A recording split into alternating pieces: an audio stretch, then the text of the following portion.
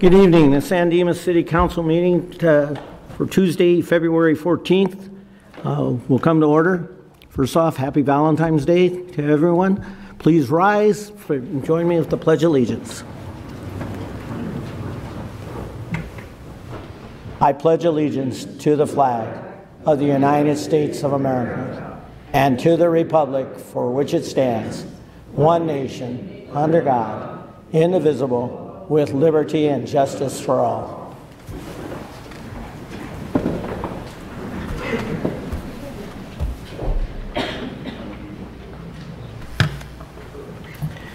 Good evening. Tonight we have a very special recognition, and then we're also going to have 3 presentations following that. We are fortunate in the city of San Dimas to have last year's president of the Rose Bowl with us. Didn't know that she was a neighbor in the city of San Dimas, but we found out that we were very fortunate, and I think most of us who watched the parade were very, very pleased that we had this going on. Even though only one of us really knew about it, and that was Eric Nakano, and he made it very clear that we should be proud, and we are. So whereas Amy Weinscott has been a volunteer member of the Tournament of Roses Association since 1992, and whereas being the first woman to chair the parade operations, she leads the organization as the 4th female president of the association and chairman of the board for the 2023 Pasadena Tournament of Roses.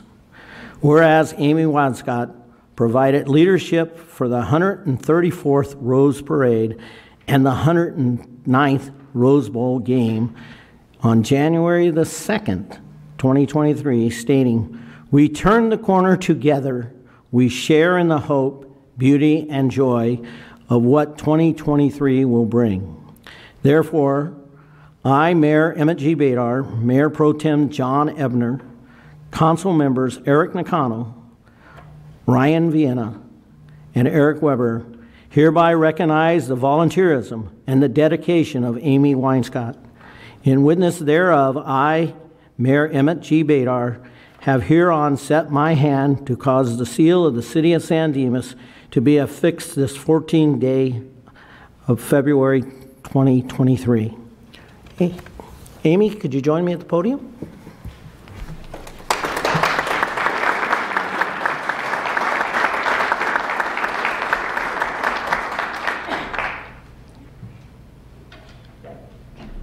Well, actually, why don't we step over here? Okay. I'll let you go up there. Amy, congratulations. Thank you, Mayor. Appreciate it. Proclamation. I know you got lots of I hope you Very can find a special place in your heart. certainly. All right? Anyone leaving pictures? Thank you. Amy's husband, Chair Oswald, who's probably given up a bit of his time for this endeavor. Amy, would you like to say a few words? Sure. Thank you, Mayor Bader, and to the City Council, thank you very much.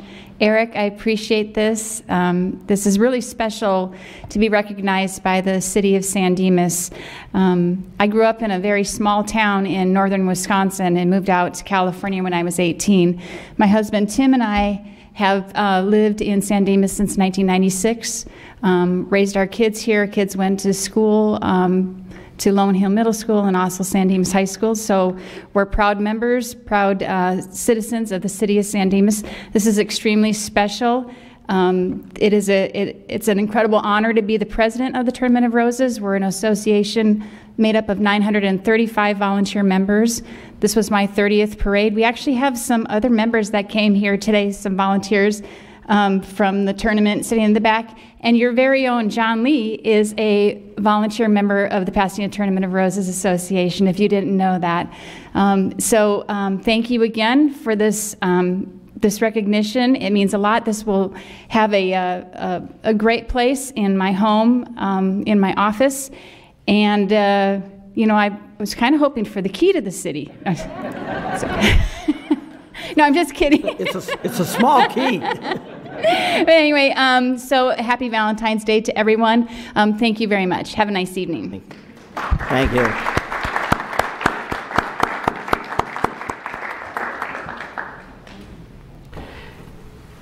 Tonight we're going to have 3 separate annual reports of activities of 3 of the organizations that we have, the commissions.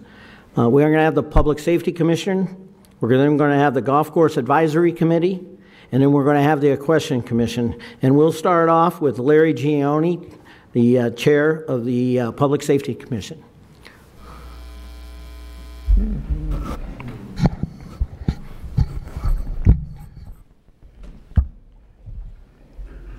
Thank you, and good evening, Honorable Mayor, members of the City Council, City Manager. My name is Larry Giannone. I'm the chair of the Public Safety Commission, and it's my honor this evening to present to you our annual report, which we have not been able to do for several years because of the pandemic and a lot of other just reasons we couldn't get it to you. So we're finally catching up and get my PowerPoint up. John, are you doing this or?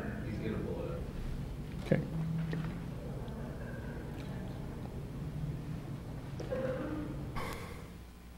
Thank you.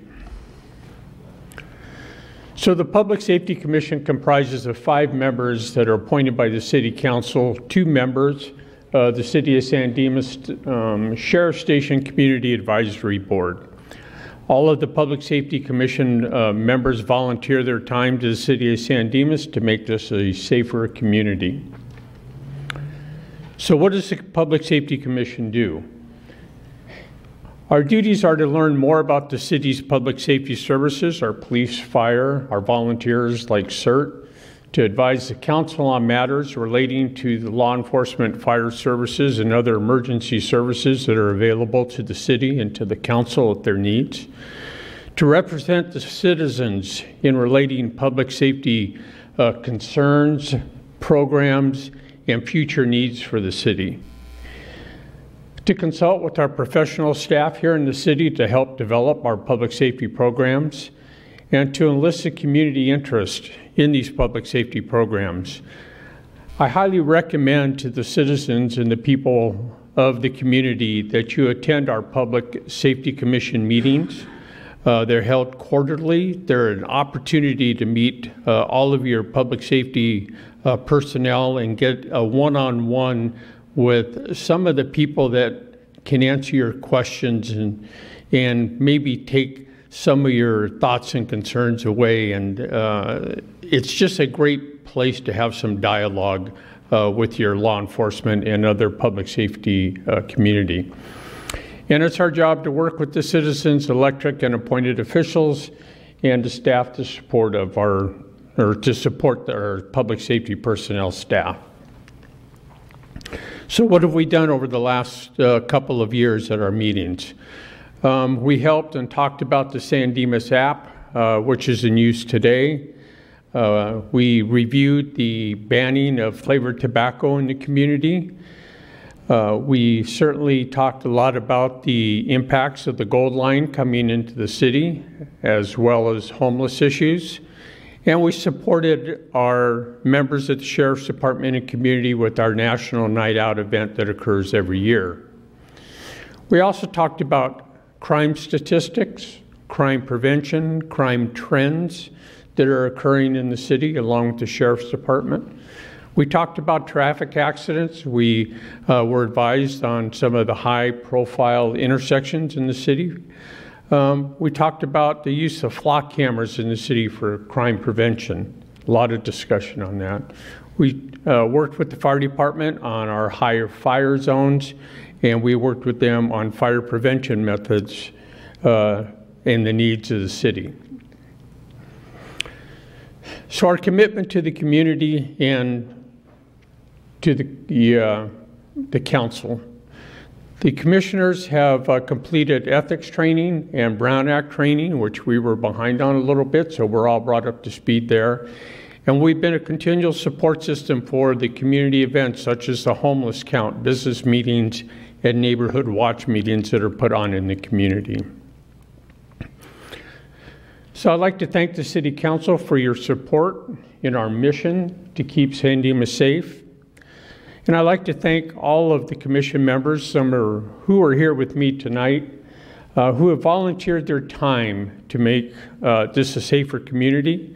We will be terming out a lot of the commission members this coming year, and it's been I am one of them that will be leaving. It's been an absolute privilege and opportunity to work on the commission and to chair the commission in the last couple of years. So at this time, I would like to turn it over to a great supporter of the commission and a great partner who's always been there to work with us, and that's Captain Ash of the Sheriff's Department.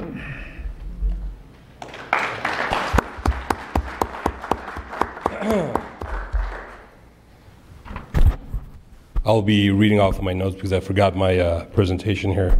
Well, thank you, Mr. Giannoni, for being part of the commission. Good evening, Mayor, Council. My name is Walid Ashrafni. I'm the captain of San Dimas Station. You guys know me, but maybe some of the public, they don't know me, so I want to introduce myself. As Larry indicated, we work very closely with city staff, the public safety commissioners, and many community members to enhance the safety of the community here in San Dimas. Our efforts consist of enforcement and educating our community members to ensure that we prevent the crimes from occurring. Let me just be really clear. The city of San Dimas is a very safe place to live. It's safer than many other cities around us. The safety of our community and its members is our #1 priority. During 2022, we saw a slight increase in crime, approximately 5%. From the previous year in 2021. There are a few areas like larcenies that we are paying close attention to and are implementing strategies to ensure we mitigate those spikes. When crimes do spike, utilizing our crime analyst, we analyze data, immediately formulate enforcement strategies, allocate resources in conjunction and discussion with the city manager, and implement those strategies to mitigate crimes. And then we assess our outcomes to see if those strategies were effective. Some of the concerns raised by residents in San Dimas include traffic enforcement, speeding, homelessness, larcenies, narcotic activity, mail theft, and burglaries. Be assured that we allocate a lot of resources to mitigate those concerns that the community members have. One of our top priorities is to educate our community members to prevent crimes from occurring. We call it hardening the target.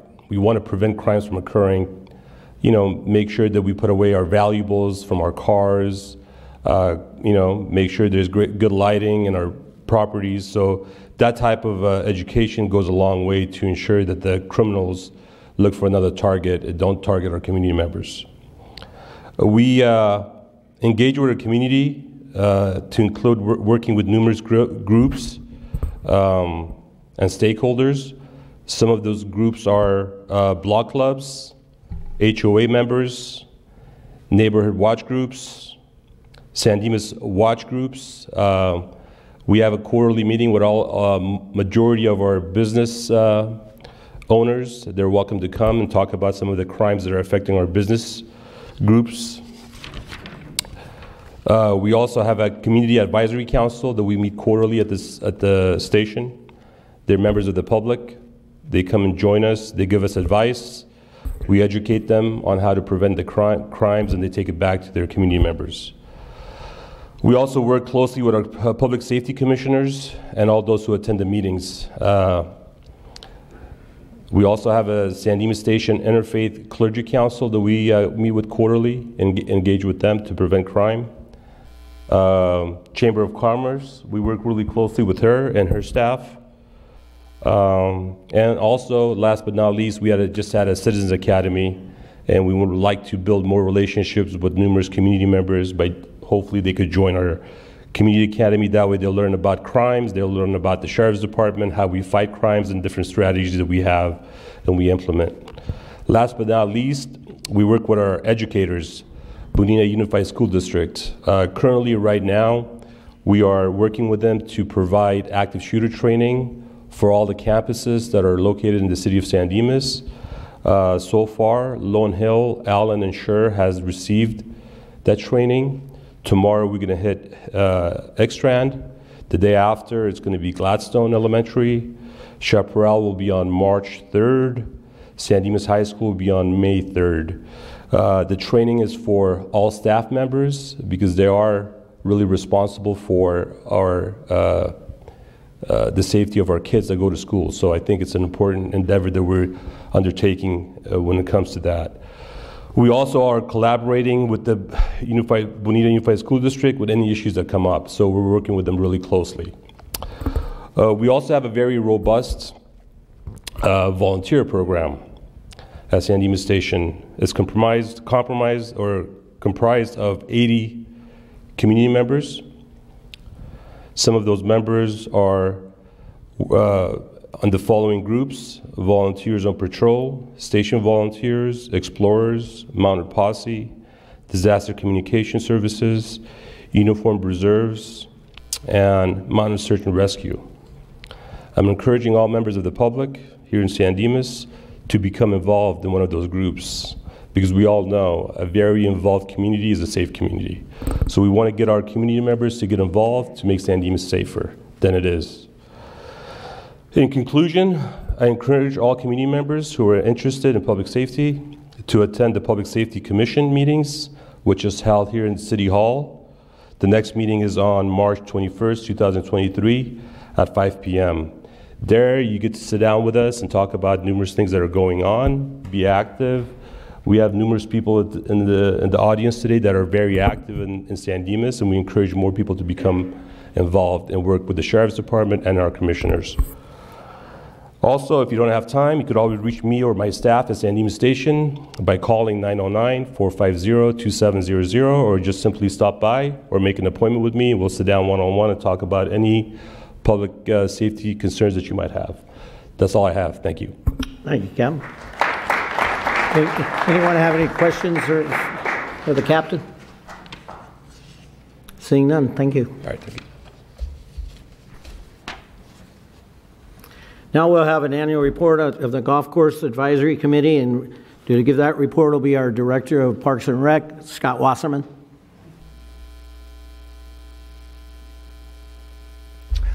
Thank you, Council. Scott Wasserman, Director of Parks and Recreation, and I'm here to talk about the Golf Course Committee.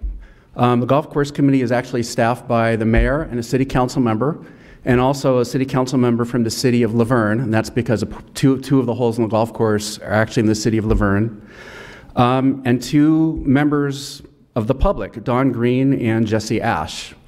And the 2 liaisons to the group are the city manager, Chris Constantine, and me, the Parks and Recreation Director. And the purpose of the commission is really, we meet only 4 times a year. We meet quarterly, and our purpose is really to review all of the golf course operations, any upcoming projects, any maintenance issues. We talk about pricing of the golf course, a lot of different issues that come up. The 3 biggest issues, probably the biggest of those would be the banquet center. We spent a bit of time in the last year discussing the banquet center, reviewing the plans for the new banquet center. Council's probably, I'm sure, aware, but for our viewers, the banquet center actually burned down in 2021.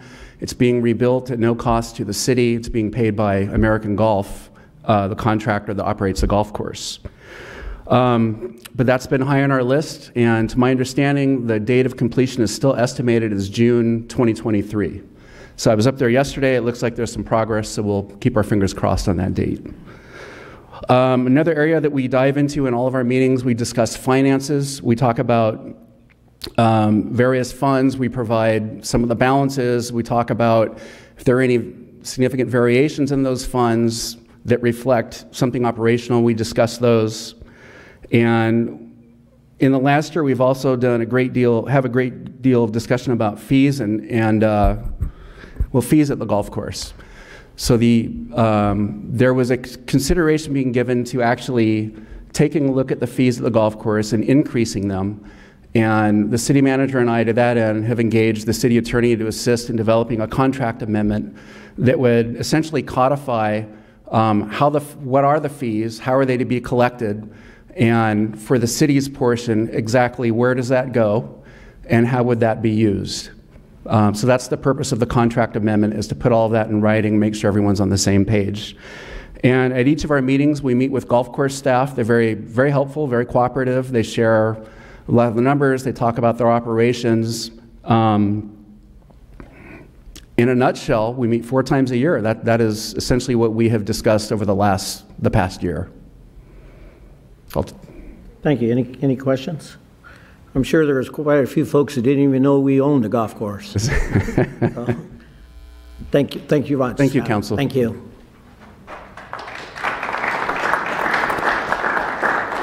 All right, and now we'll have a report from Renee Cravens.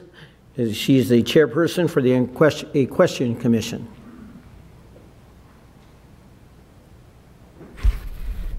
Good evening, Mayor and Councilman. My name is Renee Craven. I'm the chair of the Equestrian Commission. We have the following. In the past year, we had the privilege of giving input into the following areas, which was the evacuation, emergency plan for the Equestrian Center, the staff update on the quarterly facility inspections, updates pertaining to conditions of the trails, which the trails are kept very well, thankfully. And then the consideration of rezoning the equestrian property that's located at East Baseline, which we all, didn't approve of. And then last, we discussed the city's contract with the mobile welding maintained by the mobile welding, the rodeo arena. Anybody have any questions? Thank you, Renee. Okay, thank you.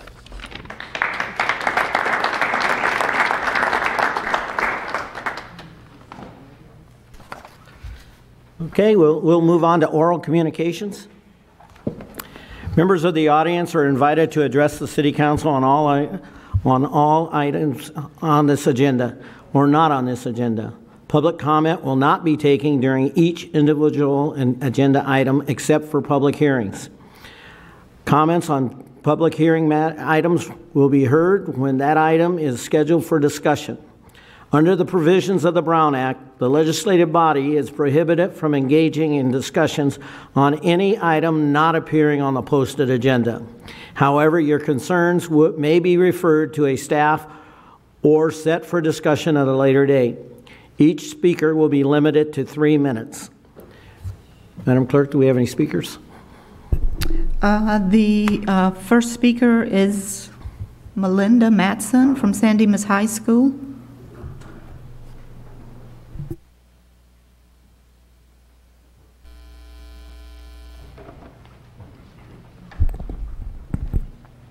Good evening, Mayor and Council members. We are juniors and seniors from San Dimas High School. I'm Alana Matson. I'm Sophia Cabalfin. I'm Noah Berry.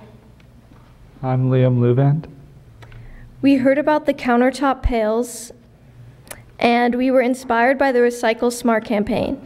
We think these pails can be really beneficial to San Dimas residents, and we want to do our part in helping distribute them. We have been collaborating with Lauren Marshall, who has provided us with pails and the opportunity to pass them out to whoever wants them at San Dimas High School and Lone Hill Middle School. We have created a Google form for students and/or parents to fill out as a means to organize who receives pails. We hope that if we are successful, we could expand our distribution efforts to other San Dimas residents. You may already be familiar with the flyer that has been passed out to you already and is outside. But it has a lot of useful information about what these pails are all about. The flyer was created by San Dimas Public Works staff, which has worked hard to spread the word about these pails. So thank you to them, and thank you all for listening. We hope for your support in the future. Let me know if you have any questions. Thank you. Thank you. Any questions? Thank you.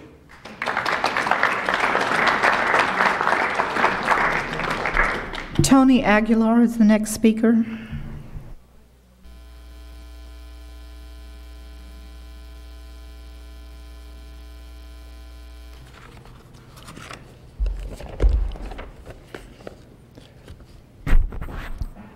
Mayor Bader and honorable council members, my name is Tony, and I am the elected president of the Charter Oak Mobile Home Park Residents Committee. I come before you to refute allegations and misinformation generated by a resident of the park and share with you recent developments. I refer to an email correspondence you may have received dated January 11th, 2023. It alleges that only 4 social events were held. There were, in fact, 38 social events held, and they were the following. There were 10 movie night events, a 4th of July barbecue event, a luau event, a Veterans Day barbecue event, a Thanksgiving Day meal event, a Christmas tree lighting event, a holiday dinner event, 6 karaoke night events, 12 bunko events, 2 jar sale events, and 2 park cleanup events. The projector screen mentioned was purchased online. The karaoke computer was purchased from a wholesale karaoke retailer in the City of Industry. Other electronic equipment used for events are my own. None were purchased at Home Depot. The only items purchased at Home Depot were double tape picture frame hangers to hang holiday wreaths and garland provided by Mr. DelFalco and your housing manager. The sign-in sheet issue, how much was spent, and a number of residents in attendance at events is on face a ridiculous attempt to discredit the committee and its elected members who volunteer to provide quality events and work towards improving the quality of life for all residents at the park. Council members, an audit was conducted and every penny was spent and accounted for its intended use. Resident events. When someone requests an audit and infers possible misappropriation or forensic audit, you are alleging embezzlement and frankly slandering honest people. Members of the council, the Residents Committee recently postponed its election as a courtesy to Mr. DelFalco to allow for a survey to be mailed to the residents as to what events they want and if they want the Residents Committee to handle the events or the on-site managers or a combination of the two working together. Currently, the committee is working with its on-site managers that they want to work with all residents of the park. Transitions are never easy. At our most recent residents committee, our treasurer and myself were rudely spoken to, or I should say bullied. To be honest, I'm not sure what these folks want as they continue to spread misinformation, employ intimidation tactics, and display a lack of respect for others, including our on-site managers at the park. In closing, council members, there are many good, caring people at Charter Oak Mobile Home Park. They want nothing more but to live in harmony, have park improvements, and attend events without provocation. And I thank you for your indulgence. Thank you, sir.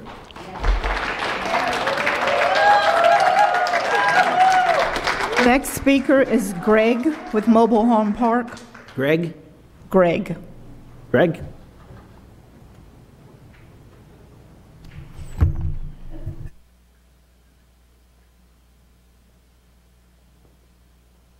I'm Greg Mutart. I'm not familiar to this council because this is the first time I've visited since coming to live here in 2008. My only comment is in regards to the transition between our previous management company and our new management company. The new management company did not receive the computers or any computer documentation showing what we paid in the past for properties. So they're flying blind with no back records. There is a lot of misinformation regarding to who has what and what is what. The management company came in with, well, we're going to raise your rates $75 a month for the storage space up where their RVs, which has been since 2008 has been only $35. And they're counting sheds, saying you only can have one shed on the property, when I've had 2 sheds since I moved in 2008. They take no more space. The only cleaning they've done, or maintenance they've done to the RV parking area, so to speak, has been for weeds. There's been no asphalt put down, no repairs made. The fence between the railroad and the property is so weak that about 6 months ago, we had people climbing over the fence and breaking into the sheds. I know, 2 of them were mine. I think there needs to be a better coordination between the old management company and the new company, giving them the documents and records that they need to perform adequate service for the whole park. Thank you. No, thank you, sir. Sylvia Melendez with San Dimas Chamber of Commerce. Hi there, my name is Sylvia Melendez. I'm the CEO of the San Dimas Chamber of Commerce. Today I'm here to talk about the 2023 Career Expo. It will be taking place on Tuesday, February the 28th from 3 to 5:30, and it will be at Life Pacific University. We have part-time and full-time positions, mock interviews, job search assistance, resume review. We have resource downloads and more. We are still accepting businesses if they're interested in participating. The event is free and open to the community. We'd like to thank our sponsors, Golden State Water, Waste Management, and Foothill Gold Line. For more information, please contact the San Dimas Chamber of Commerce at info@sandimaschamber.com or call 909-592-3818. I'd also like to mention we will be having another Business Watch meeting, and details are coming soon. Please check our calendar for upcoming updates. I'd also, lastly, would like to welcome some of our new chamber members. This month, we welcome Benjamin Draperies, LLC, WC Construction Services, and Air Portago, LLC. Thank you very much.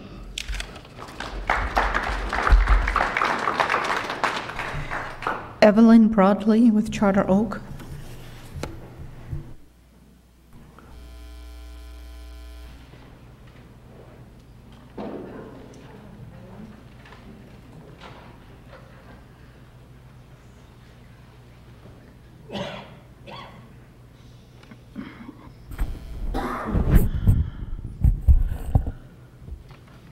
My name is Evelyn Broadley, and I've lived in the Charter Oak Mobile Home Estates for 24 years.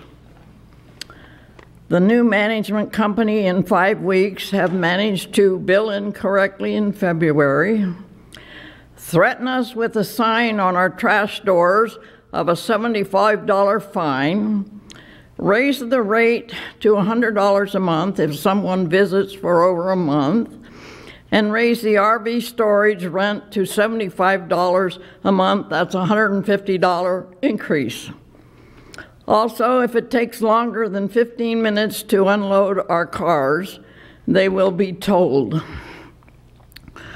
All this is a financial hardship on many of the people who barely have enough money to pay their rent and eat. And due to the inflated cost of food and gas and everything else. I have lived here for 24 years. We have had other management companies and lots of managers, and not one has ever changed the rules without a notice and a discussion with the homeowners. I can't believe they are putting this hardship on the back of old people. I thought the managers were here to serve us, not be dictators.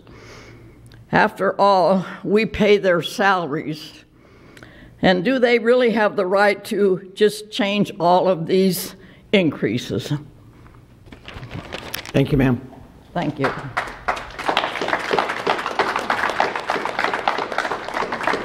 Joyce Griffith with Charter Oak. Ooh. My name is Kathy Amstone, and I'm speaking in behalf of Joyce. She gave me a letter due to medical issues. She could not come tonight. I am writing this letter in response and protest to the proposed rent increase for the RV storage spaces at the north end of Charter Oak Mobile Home Estates. My husband and I pay $30 a month to rent one of those spaces for our truck, as our driveway will not accommodate 2 vehicles. I understand that there has not been a rent increase for those spaces in many years. members and agree that an increase of some kind may be in order and appropriate. However, an increase of 150% to $75 per month is unwarranted and unreasonable. I do not understand how an increase of this magnitude could be legal, especially for this population. Even if it is legal, I don't understand how in good conscience anyone from the resident managers to the management company all the way to the mayor could think that this much of an increase could be justified for fixed income seniors. I would also like to know who at the city approved this increase. The residents of Charter Oak are, for the most part, elderly and on fixed income. Coming on the heels of the extremely high gas prices we have all experienced, this rent increase amount is exorbitant and will be a hardship for some or many will not be able to afford. For those who cannot afford this excessive increase, my husband and I included, where are we supposed to park the vehicles that are now in those spaces we currently rent? It almost feels as if the management of this park is gaslighting the residents. On the one hand, the resident managers have gone to some lengths to assure the residents that they want Charter Oak to be a place where residents feel a sense of community and where we can feel happy and safe. At the same time, we are hit with this excessive rent increase as well as the sign postage on the trash dumpsters threatening a $75 fine for putting the wrong items in the dumpster or for placing trash bags when the lid doesn't close properly. I have spoken to several residents who say they are feeling stressed and fearful about these new policies. This is the opposite of feeling happy and safe. This feels abusive. I hope that whoever was responsible for approving this unreasonable increase will take into consideration the population that this will affect and will reduce any rent increase to a reasonable and affordable amount. Thank you, Joyce Griffith. Thank you.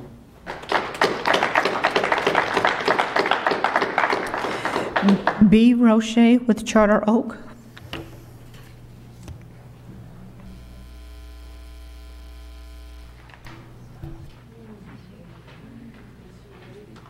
B. Roche prepared a statement, but she is recovering from an injury that occurred at the park at Charter Oak where she required 50 stitches in her leg, and she didn't feel well enough to come, so I told her I would read it for her. My comments relate to the new format of our rent statement, which includes utilities. The former rent statement was in dark print, and you could easily understand the charges for the utilities. The previous month's charges were included so you could compare the previous month charges and the current month charges to ensure that you were not overcharged. The print on the new rent statement is in very light and in very small print. It is very difficult to read, except for the amount due, which is written in large print and in bold. The new rent statement does not include the previous month charges, so you cannot compare. Also, there are abbreviations in the utilities charges that are not explained. We have no idea what those abbreviations mean, but we are just supposed to blindly pay them with no explanation. Thank you. Thank you, Maddie. Jeff, excuse me, Jeff. Do we have a policy that I'm missing?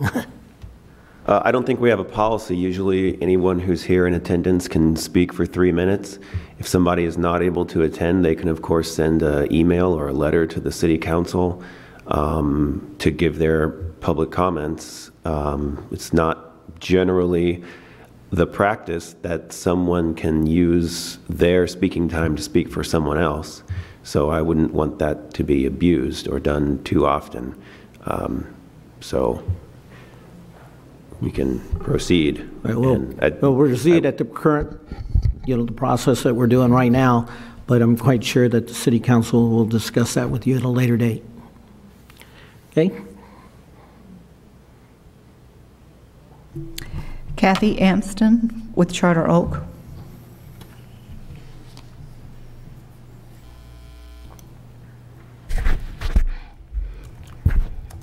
Good evening, Mayor and Council. The new management company comes in with a heavy hand, imposing burdensome rules and financial penalties for the homeowners.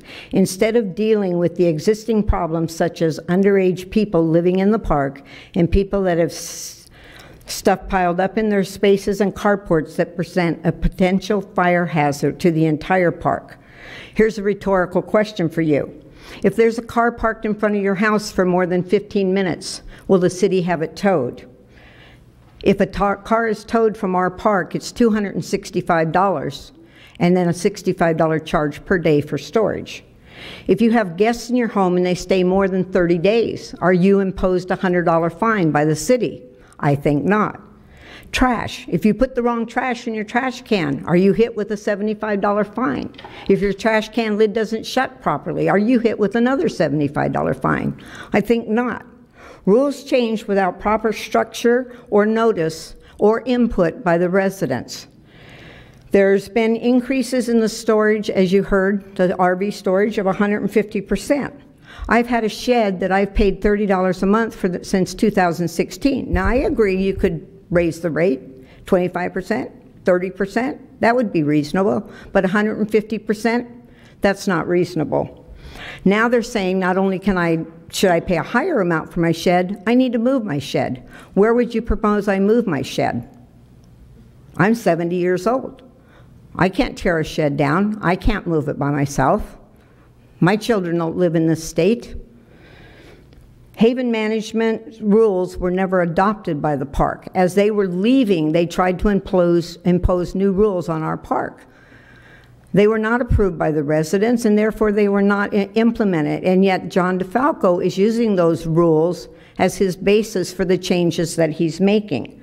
Rents in January didn't clear the banks until the end of the month. For many of our residents, that's a hardship because they pay their rent first and wait for that check to clear before they go out and buy food. And so our checks did not clear till the 25th of the month last month. This month I got a bill where my gas rate went up 1,900%. There's a problem with the units of usage in my bill. For the last 4 years, my bill has averaged $13 a month. This month, my bill was almost $300. I gave a year's worth of rent receipts to the new management company for them to look at so they could factor my average and correct my bill. Today is the 14th of the month. I have not paid my rent because I do not have a corrected bill. This management team does not seem to know because they can't read the bill either. They're new to DeFalco. They were presented as experienced managers, and yet they can't even explain the bills to us, and they cannot correct the bills that are incorrect. And I'm not the only one that has not paid my rent this month. Thank you, Kathy. Betty Jean Lamb.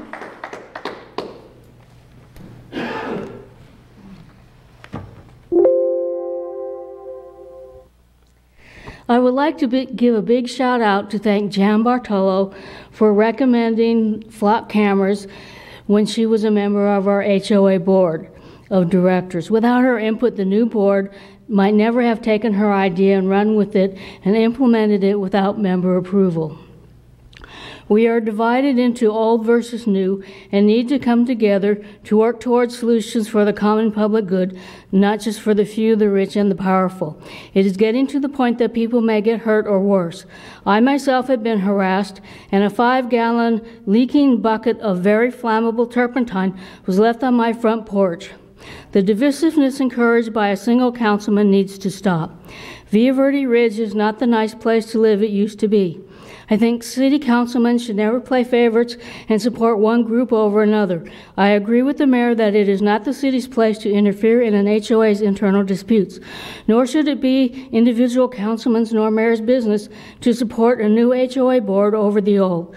Council needs to be neutral and has not been when it comes to the Villa Verde Ridge Homeowners Association. It is the duty of the HOA's members to distinguish fact from fallacy, participate civilly in our democratic process, value differences of opinions, and vote accordingly. We are or should all be in this together for our mutual benefit. The new HOA Board of Directors decided they needed to maintain the trees in the city-dedicated conservation open spaces, even though these trees are exempt from the city's tree maintenance requirements. The last information I have is that 20 trees were cut down and 54 trees were trimmed in a manner that damaged them. I think council's role should be to develop and implement public policies, review, revise, and update them as needed in a timely manner. And I hope council works towards those goals for our special protected rare black walnut groves. Individual trees are not considered rare, listed as 4.2. Groups of them that are found on the undeveloped hillsides in Villa Verde Ridge are. Groups of walnut trees are called woodlands, groves, or forests. Walnut woodlands are CMPS listed 1B2, rare, threatened, endangered, and classified by CDFW as S3.2. It appears to me there are compelling reasons to review present policies and develop new ones now for walnut groves and conservation of open spaces in our city. I think a balance needs to be found between preserving our natural open spaces and providing a defensible space around our homes to protect them from potential wildfires in our city's wildland-urban interfaces. Perhaps a new wildland walnut forest category needs to be added to the city's community forest plan. Studying the issue for 2 to 3 months isn't good enough. The walnut trees continue to be butchered. The large main tree trunks have been cut off, leaving single flimsy branches with a few leaves. When in full leaf, these trees are fire retardant and should be left as is to preserve that function. Therefore, I am requesting council issue a moratorium now to stop the continued butchering and removal of these special walnut woodland trees. Thank you, Ms. Lamb. Nora Chin, Library Services.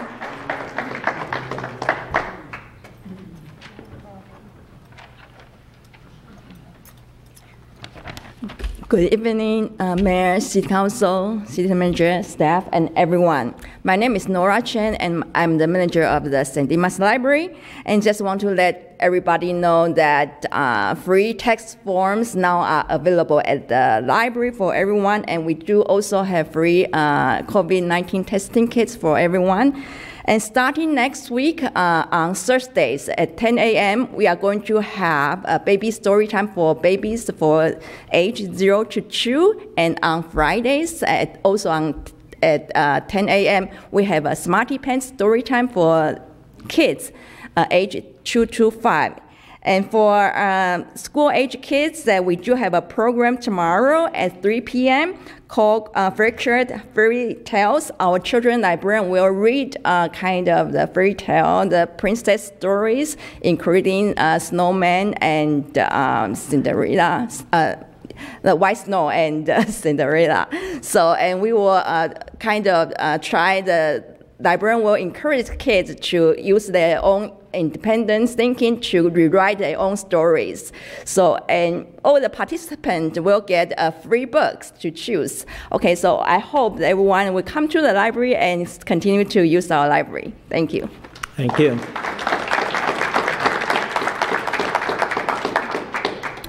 Those are all the speaker cards, Mayor. Okay. Anyone else in the audience wishing to address the council?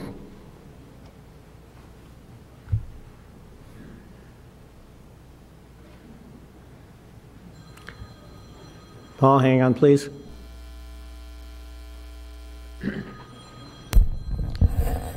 Good evening, Mayor, City Council, staff, ladies and gentlemen of San Dimas.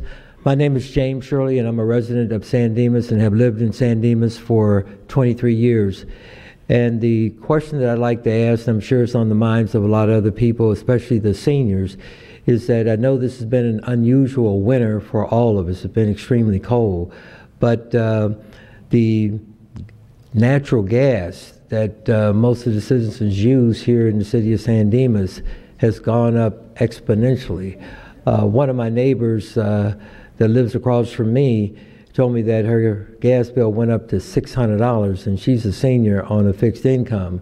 And I'm sure there's probably other seniors throughout the city of San Dimas, and not only in San Dimas, but in other cities where they're dealing with this crisis. And, you know, it's pretty cold. Matter of fact, this is probably one of the coldest winters that I can recall in the last 23 years. But the question is there anything that can be done about this, or what has caused this, you know, to where the prices are just so high? I mean, we're dealing with the inflation, we're dealing with the increase in food, we're dealing with the increase in gas for our cars, the increase in rent, increase in a lot of other things. And it's nobody's fault, but, we're looking to our leaders here for the city council. Is there anything that the city council can do to address this? Is there any relief that's going to be coming for the coming months? We don't know how long this cold spell is going to last. And the other thing I'd like to do is, changing subjects, is thank the city council for starting to work on the potholes on Via Verde. I had brought that up last month, and the city was true to its word, said that when the weather improved, they would start working on the streets, and everybody can see the work that's going on. So I just want to thank the city council for that.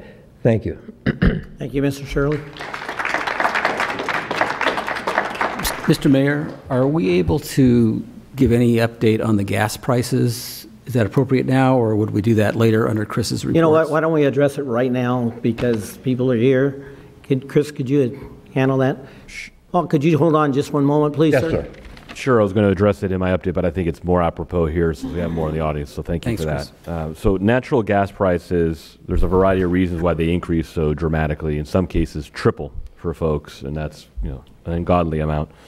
In February, they dropped to about 65% from where they were before, and the CPUC has reported that they're expected to continue to drop and stabilize starting March 1st, which is just here in the next 2 weeks. There's a California climate credit that's normally given in April, and that's being accelerated to March, and that's roughly about a $90 to $120 credit that you will see on your bill. In some cases, in previous years, you would see your bill completely be zero in that year because of those credits, but that's now being accelerated. The governor is also launching or calling for the launch of a federal investigation into why the prices of gas are so high. There's a phone number folks can call that provides free and confidential services to those who may be in need due to impacts related to the high prices. They can dial 211 for those services, or they can go to Southern California Edison's website and look at a number of different programs that are available to assist them in the high prices. However, what is being noted in the last CPUC meeting was that gas prices will still be higher than last year, but not necessarily as high as they were in January. Chris, did you mean Southern California Gas Company's website? I'm sorry, Southern California Gas, thank you. Not the electric company, the gas company. We've given them enough hell lately, I think, the Edison. Well, now we're going to give all of them hell. Yeah. Thanks, Chris. Thank you, Chris. Okay, Paul? Yeah, my name's Paul. I've been a resident at Charter Oak Mobile Home Estate for 17 years. And first off, I want to set the record straight about the resident committee. Tony came up here and said that they were elected. They were never elected. They were appointed by Haven Management. Now, as the city knows exactly what kind of management company Haven Management really was. They weren't very good. That's why they only lasted 18 months. And you yourselves, as the city, told them they're done. They even left early and left us sitting high and dry. Now, next thing is like the rest statements you've heard. I've got copies of December and January. You can honestly see the difference. I think each and every one of you couldn't just look at these without going into a light. I went and asked the managers about these abbreviations. You know what I was told? They wanted to give me a phone number for me to call about them. What the hell are they? Seat warmers in there that can't do a job? And you might ask something. Oh, I ask. The city pays DeFalco. DeFalco pays the managers. Who in the heck do you think pays you? The homeowners of Charter Oak Mobile Home Estates. Let's get it right. Or like I said once before, get out of the seat because you've been in there too long and you're not doing your job. Thank you, Paul. Anyone else wishing to speak? Maddie?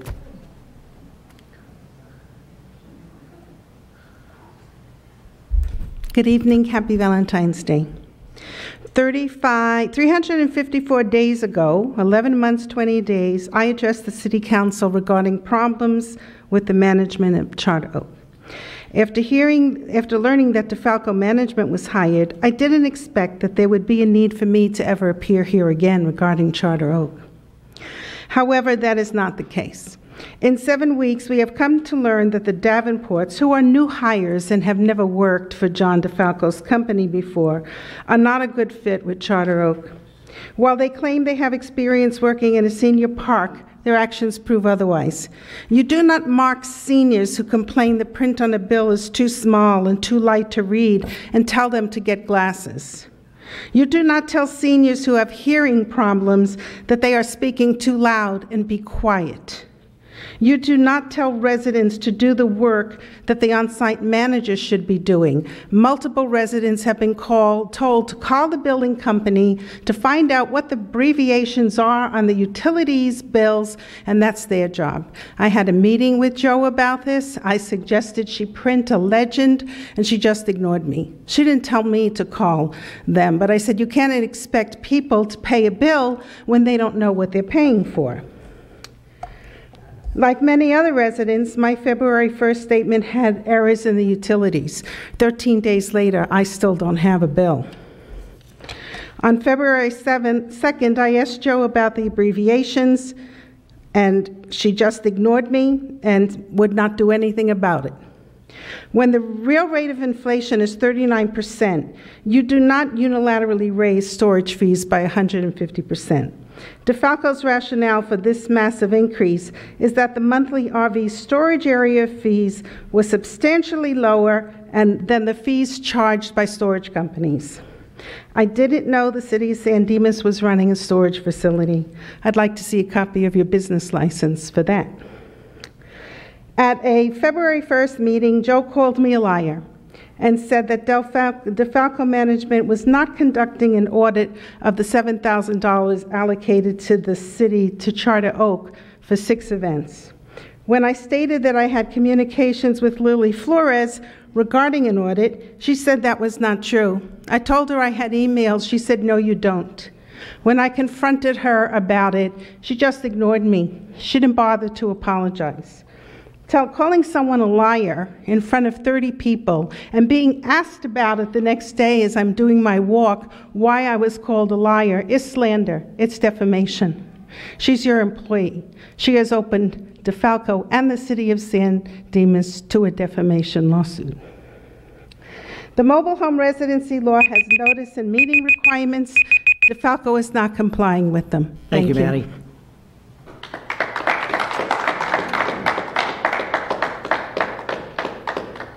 Anyone else wishing to speak to the council? Seeing none, we'll move on to the consent calendar. All items on the consent calendar are considered to be routine and will be enacted with one motion unless a member of the city council requests a separate discussion. I'll move approval of the consent calendar. I'll second that, but Mr. Mayor, I was wondering, item number 4 I think is significant, and wondering if we could have that read and then vote.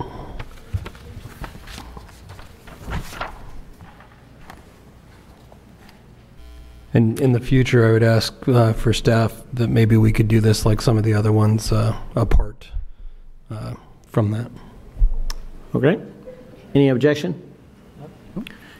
Black History Month. Whereas Black History Month is an annual celebration of achievements by the Black Americans and a time for recognizing the central role of the African American in U.S. history, and whereas the observance affords a special opportunity to become more knowledgeable about Black heritage and to honor the many Black leaders who have contributed to the progress of our community, state, and nation, and that whereas such knowledge can strengthen the understanding by all citizens regarding these issues of human rights, the great strides that have been made in the crusade to eliminate barriers of equality for minority groups, and the continuing struggle against racial discrimination and poverty. And whereas February has been designated as National Black History Month, and the city of San Dimas calls upon all residents as well as others to observe and commemorate Black History Month and to rededicate themselves to creating a world where the rights and contributions of all would be respected, acknowledged, and celebrated. Now, therefore, I, Mayor Emmett Badar, Mayor Pro Tem John Ebner, Council members Eric Nakano, Ryan A. Vienna, and Eric Weber, do hereby proclaim February 2023 National Black History Month. In witness thereof, I, Mayor Emmett G. Badar, have hereon set my hand and caused the seal of the City of San Dimas to be affixed this 14th day of February 2023. Thank you, Mayor.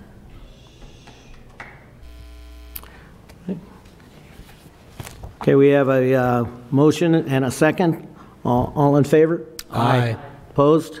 Hearing none, motion carries 5-0.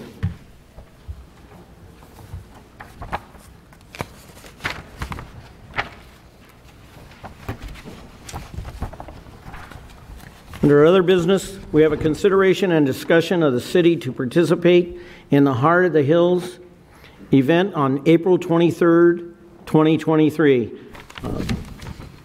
Parks and Rec Director Scott Wasserman. Thank you, Mr. Mayor and members of council. I'm going to actually give this presentation from right over here.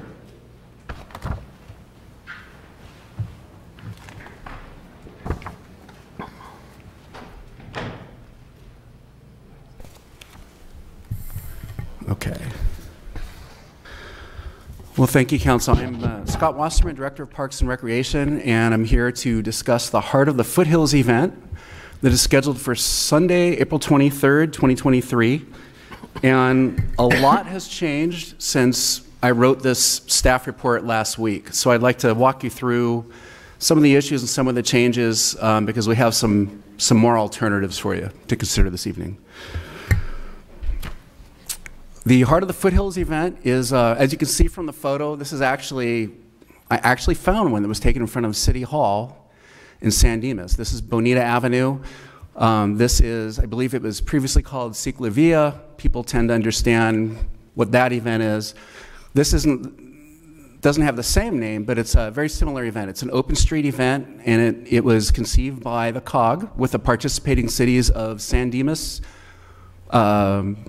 Laverne, Pomona, and Claremont. And the total. Explain what the COG is, please. Yes, I'm sorry, the Council of Governments, San Gabriel Valley Council of Governments. Thank you. Thank you. Good question. So with that, the total event has a budget of $625,000. $500,000 of that is provided by the Council of Governments, and $125,000 is a matching requirement from the 4 cities. Collectively, that's from the 4 cities. The City of San Dimas will receive $25,000 from the Council of Governments to reimburse expenses for the participation in the event. And the city's matching requirement is $18,620, which we would anticipate reaching, if not exceeding that, prior to the day of the event, just from the event planning. For the event, it's about a 6.5-mile event. Obviously starts in San Dimas and goes all the way to Claremont, about 6.5 miles away. And the Council of Governments actually provides volunteers to do a lot of the work, to pick up the trash, to assist riders, to assist with soft street closures. I'm certain they do a lot more than that. I didn't list everything. The volunteers are actually recruited and trained by the Council of Governments and their consultant, and they show up on the day of the event and they actually report to staff of the Council of Government, not to city staff. And the event is intended to be cost neutral for participating cities. So I apologize, this map looks so small up there, but the red line, that red line there represents the route that is proposed in San Dimas. It starts here. That is San Dimas Canyon Road, a little east of that, and it goes up to Monte Vista, which is, I think, about right here. And when I wrote the staff report, it was really just considering that route all the way to Monte Vista. And in the report, I indicated that there would be an expense to the city after the reimbursement from the Council of Governments of $25,000. There would be an expense to the city of $67,550. Well, we've had some really productive conversations with the COG, or the Council of Governments, and that's what I wanted to talk about. This right here is City Hall. And if you notice on the red line, there's sort of a dotted black line here. This is an alternate route that we've discussed with the Council of Governments, and the distance that we eliminate here is actually made up if we count the linear feet here at the city's hub. And this is we call this the city's hub because that's where Public Works and Parks and Recreation will be conducting the annual Earth Day and Arbor Day event. Normally it's from 10 to 1, but we're going to have it go from 9 to 4 to coincide with the event, the Heart of the Foothills event. Also in the parking lot, we anticipate having a farmer's market and probably one stage with a band there that we're able to provide. So one of the reasons we like the shorter route, obviously it eliminates a lot of street closures here, which means we can reduce staffing, which means it makes the event more affordable for the city of San Dimas. But also, we had concerns about this area. This is the Albertsons Shopping Center. And the purpose of the event is really to engage the downtown, provide local businesses with folks that are going to come in and spend money. And with the proposed route going all the way to Monte Vista, that would have eliminated vehicular access to this shopping center except on San Dimas Avenue here. So we had concerns about that. We know the business community expressed concerns about being closed in 2018, the last time we had the event. So in our productive conversations with the COG, or the Council of Governments, we discussed this alternative route here that we believe accomplishes quite a bit. It lowers our expenses. It's still acceptable to the Council of Governments, and I think it just makes I'll show you what it does to the price tag here in a second here. So we talked about the original route. Whoops, excuse me. Talked about the original route. That was to Monte Vista. The total cost to the city, our estimate would be $67,550. And I've included just a breakdown of the budgets here. The sheriff's budget would be $38,216. Parks and Recreation, $20,443. Public Works would be $33,000, almost $34,000. When we take into account the reimbursement from the Council of Governments, it still leaves a balance of $67,550 that would have to be borne by the city of San Dimas. So hence, our conversations about the alternative route. It is actually not a shorter route. That is a little deceptive. It's just a different route. And you can see what happens when we look at the different route here. The sheriff's budget goes down to $23,438. Parks and Recreation was cut almost in half to $5,875. Public Works goes down to $13,347. And when you account for the $25,000 reimbursement from the Council of Governments, the total cost to the city would be $17,660. So that would be the route that we've been working on. We've been negotiating with the Council of Governments. That would be the route that staff would recommend. And for City Council direction to staff, there are essentially three alternatives. The first is basically authorize the city manager to negotiate the required changes to the traffic plan and the MOU using the alternative event route, and staff would return at a future date to process a budget amendment to pay for the cost of the event, which would be anticipated around $17,660. Option two would be approve the MOU with the San Gabriel Valley Council of Governments as is, using the route that was presented, the original route, which would obligate the city to participate in the event at a net cost of $67,550. And of course, the third option available to council is you can, if you decide, you may reject the MOU with the San Gabriel Valley Council of Governments, which would prevent the city from participating in the event. So with that, I'll take any questions that you have. Questions? Well, I applaud staff for working hard with the COG, and I asked them myself, well, I'm the delegate, as some people know, to the Council of Governments, but I asked them myself, that they got that grant for $500,000. So that's their grant to them to put the event on. And I was wondering, where that all went, because we have a chart that shows how much the cities of Pomona, Claremont, Laverne, and San Dimas were going to be reimbursed. And as you mentioned, San Dimas was at $25,000. And the people that put it on, so the Heart of the Foothills was put on 4 years ago by Ciclavia. This year it's, I don't know what it's. I believe it's Active San Gabriel Valley Consultant. Yeah, Active, SUV, whatever that SUV means. And really the bulk of the money goes to that organization. I think it was something like $290,000.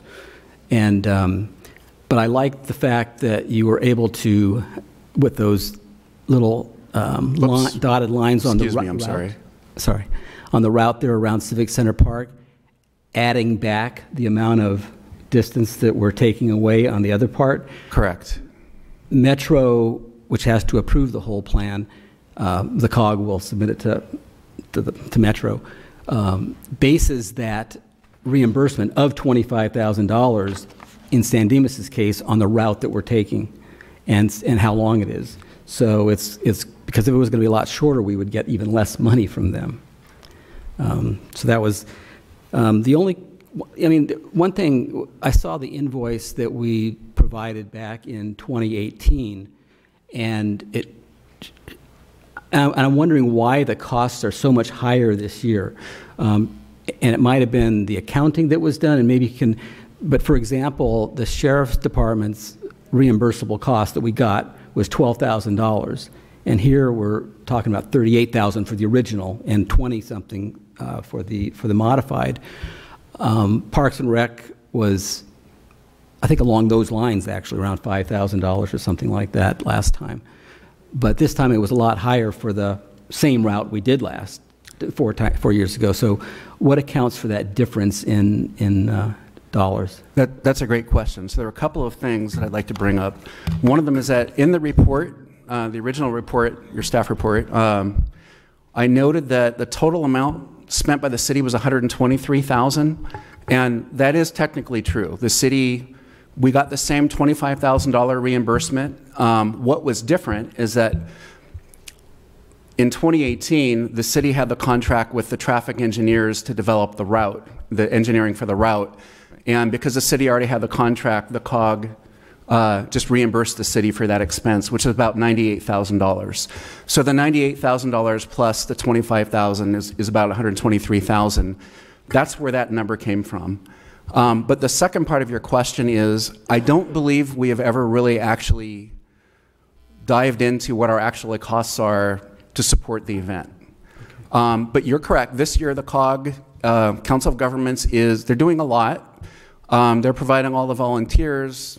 They're taking the traffic plan, they're paying for that. The cities don't have to do that. So it's a little bit different this year. Right.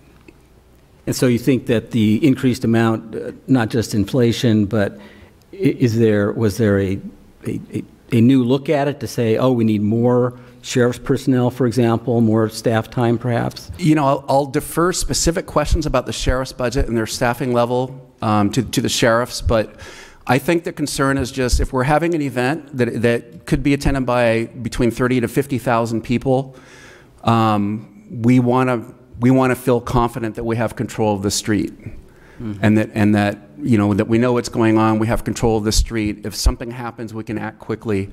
So I think that's where the support staffing here comes in. And San Dimas is responsible for keeping the street open. So maybe we don't do the actual infrastructure of all the barricades and that, but we do need to keep it open. And so, I could totally understand the contribution we're making. The parks budget, that is mostly, I mentioned the hub. I talked about what's going to be happening here at Civic Center Park. We'll have the Arbor Day and the Earth Day event. We'll also have the farmers market, and we'll have a band. So that'll keep us very busy around here. But for example, in my budget, or parks budget, I should say, I didn't budget folks to be out on the street because I know that the Council of Governments is going to provide volunteers for that part. And also anything related to security or street closures would really be probably better addressed by the sheriffs or Public Works. But if you have other detailed questions about, the sheriff's budget or Public Works budget, we'd be happy to answer those questions. I appreciate it. Thanks. Sure. You mentioned farmers market. Are we going to have the regular farmers market like we have every summer? That's correct. Yeah, so they'll be out in the parking lot, front and center, with Bonita Avenue, and we know that we're going to have at least one band there with a stage at this time. Thank you. Scott, will this negatively impact San Dimas residents' abilities to be able to attend our Arbor Day and Farmers Market event? I don't believe so, because there still will be access to the park. That's a great question. I mean, I think it will be more challenging to figure out how to get there, but there is still access to the park where people can get there. It's always funny. Depends on which council member asks a question. I have some heartburn with this because I remember when we did it before, and it was supposed to be cost neutral to the city. And in this case, reading the staff report and then talking to Chris a little bit about the developments that have come down, it takes me back to the ROI. Why are we doing this? And even when I look at what this event's about, I participated in the Ciclavia event, and I rode the route down to Claremont and stopped at some of the places along the way. But even when you look at open streets, and being the focus of this event and all of that, I mean, we do open streets anytime we have our holiday extravaganza event, essentially, and we do it for almost any other community event, large community event that we do. I wonder, when I look at a total cost of $17,000 when I have a Parks and Rec center that needs attention, if that's not money better spent that will actually affirmatively impact the residents of San Dimas rather than a regional party, that's really around a street closure to let people take over the streets. And I don't mean to diminish the event, but I think that open streets, for the purposes of what the event is, I looking at the parking restrictions even, I'm going to tell you right now, I'm not going to enjoy getting to the Arbor Day event. And for the residents that are impacted around here, for an event that is already established in a tradition in our city, I understand coupling it together.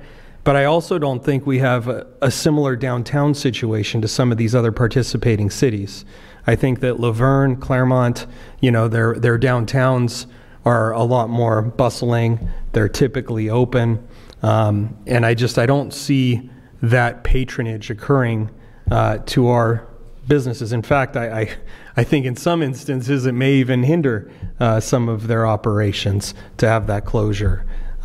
So I'm not inclined to be overly supportive of this if it's not cost neutral, period. And I understand the commitment from staff and how that works on the in-kind matching. But as Chris and I were talking about it earlier, that in-kind is great, but you're still asking for essentially $17,660 that was not anticipated. Where's this money going to come from?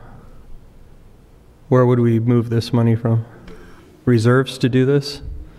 Okay, all right, thank you. Just to follow up on what Ryan was saying, because it is a concern with the streets being blocked off, and I'm not sure, Scott, if you or Sherry would be able to speak to this, but I'm looking at the details of the street closures in San Dimas, and got to remember that the proposal you're talking about goes from Iglesia. Bonita is close from Iglesia to San Dimas Canyon and a little bit beyond, and that's where San Dimas ends. But I'm looking at this. See, it's got a page number.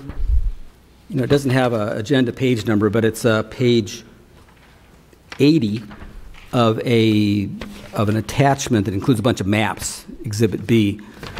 And I think it shows from San Dimas Canyon to Walnut that only half of the street is blocked off. So it looks like the westbound or the eastbound side is blocked off. It looks like the westbound is open to traffic going from San Dimas Avenue to Walnut, or San Dimas Canyon Road, if I misspoke, San Dimas Canyon Road to Walnut. That is correct. Okay. That is the same layout as the last event in 2018. There are some apartment buildings and a church on that north side that need to have continuous access. And so folks from that side of town can go that route, make a right turn on Walnut, and they're right here at Civic Center where all the activities that Ryan was talking about are. So there is a little bit of blockage.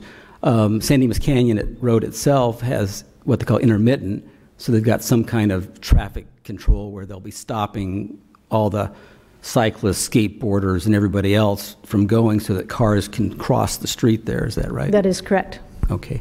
And is that what the Sheriff's Department is doing a lot of, or is it volunteers from the... So it'll be the Sheriff's Department, and then we'll have city staff there as well, and then they have volunteers from the California Conservation Corps in uniform to help control the crowds. All right. Okay, thank you. Did we actually meet with the downtown business associations and talk about this event? I remember, like Ryan does, and John, 3 years ago or 4 years ago, it was pretty bustling there. I mean, it was pretty crowded, and the businesses looked like they were doing good. But it's hard for me to say. I looked at the restaurants, Roadies and Pizzettos and stuff like that, and they all appeared to be doing, pretty good business because it was blocked off. So I just was wondering. But don't take this as that I'm really in favor of $67,000 because it's not even close. But the reality is, I was just wondering if we took into mind to talk to the downtown business associations and see what their mindset was. We actually did. So we actually did a survey of the business owners. I think this is the stretch that you're talking about, and a lot of them were. I think 15 people. Was it 15? 15 responded, and I think most of them were in favor. I mean, they didn't have a problem shutting the street down for that event. But that was only 15 people. And typically when we close the streets, even if it's something for like something established like the holiday extravaganza, opinions are split on that, on whether the street should be closed or it should be open. We also, whoops, I keep hitting the wrong button here. We also spoke to, we checked in with some folks in this, I want to hit the right button, that shopping center here. So this is the Albertson Center. I learned that Sunday is generally their busiest day of the week, and some of them did express concerns with having vehicular access shut off for the duration of the event. But we did manage to facilitate vehicular ingress and egress at Iglesia Street, and then also here on San Dimas Avenue. So we did reach out the best that we could. Well, I do know that the car show last year was a real problem. The management of the Albertsons was very concerned about the fact that their ingress and egress was actually, they felt hampered, and I don't know what they're going to do at the next turn, but the reality is it didn't sound like they were very favorable. And now we're going to block off another event, potential event for them. And like you said, Sunday is a busy day for them, and they are a San Dimas business, and they're catering to San Dimas residents. So that's a little bit of a concern. In fact, I don't know that it's a little bit. I think it is a big concern, because there's not only other businesses in there that are all affected, the smaller ones, and Dollar Tree and things like that. They're all pretty doggone busy during a Sunday afternoon or Sunday. Yeah, I agree with you, Mayor. I heard a number that was a little over, well, it's over that number. Their loss, from what I understand, the last time was more than the cost that we would have to put up to make this thing happen. Could you show the access to Albertsons with the modified plan, Sherry? So we don't have a map of that, but so Iglesia will be open. So that's the Iglesia right here. Iglesia will be open for access. So that will provide them, that at the last event that was on Bonita, they actually closed that access point, and that was what frustrated the stores so much. So we did meet with the store owner or the store manager about, and discussed with her about allowing access through Iglesia, and they were, or she was much more supportive of the alternate route.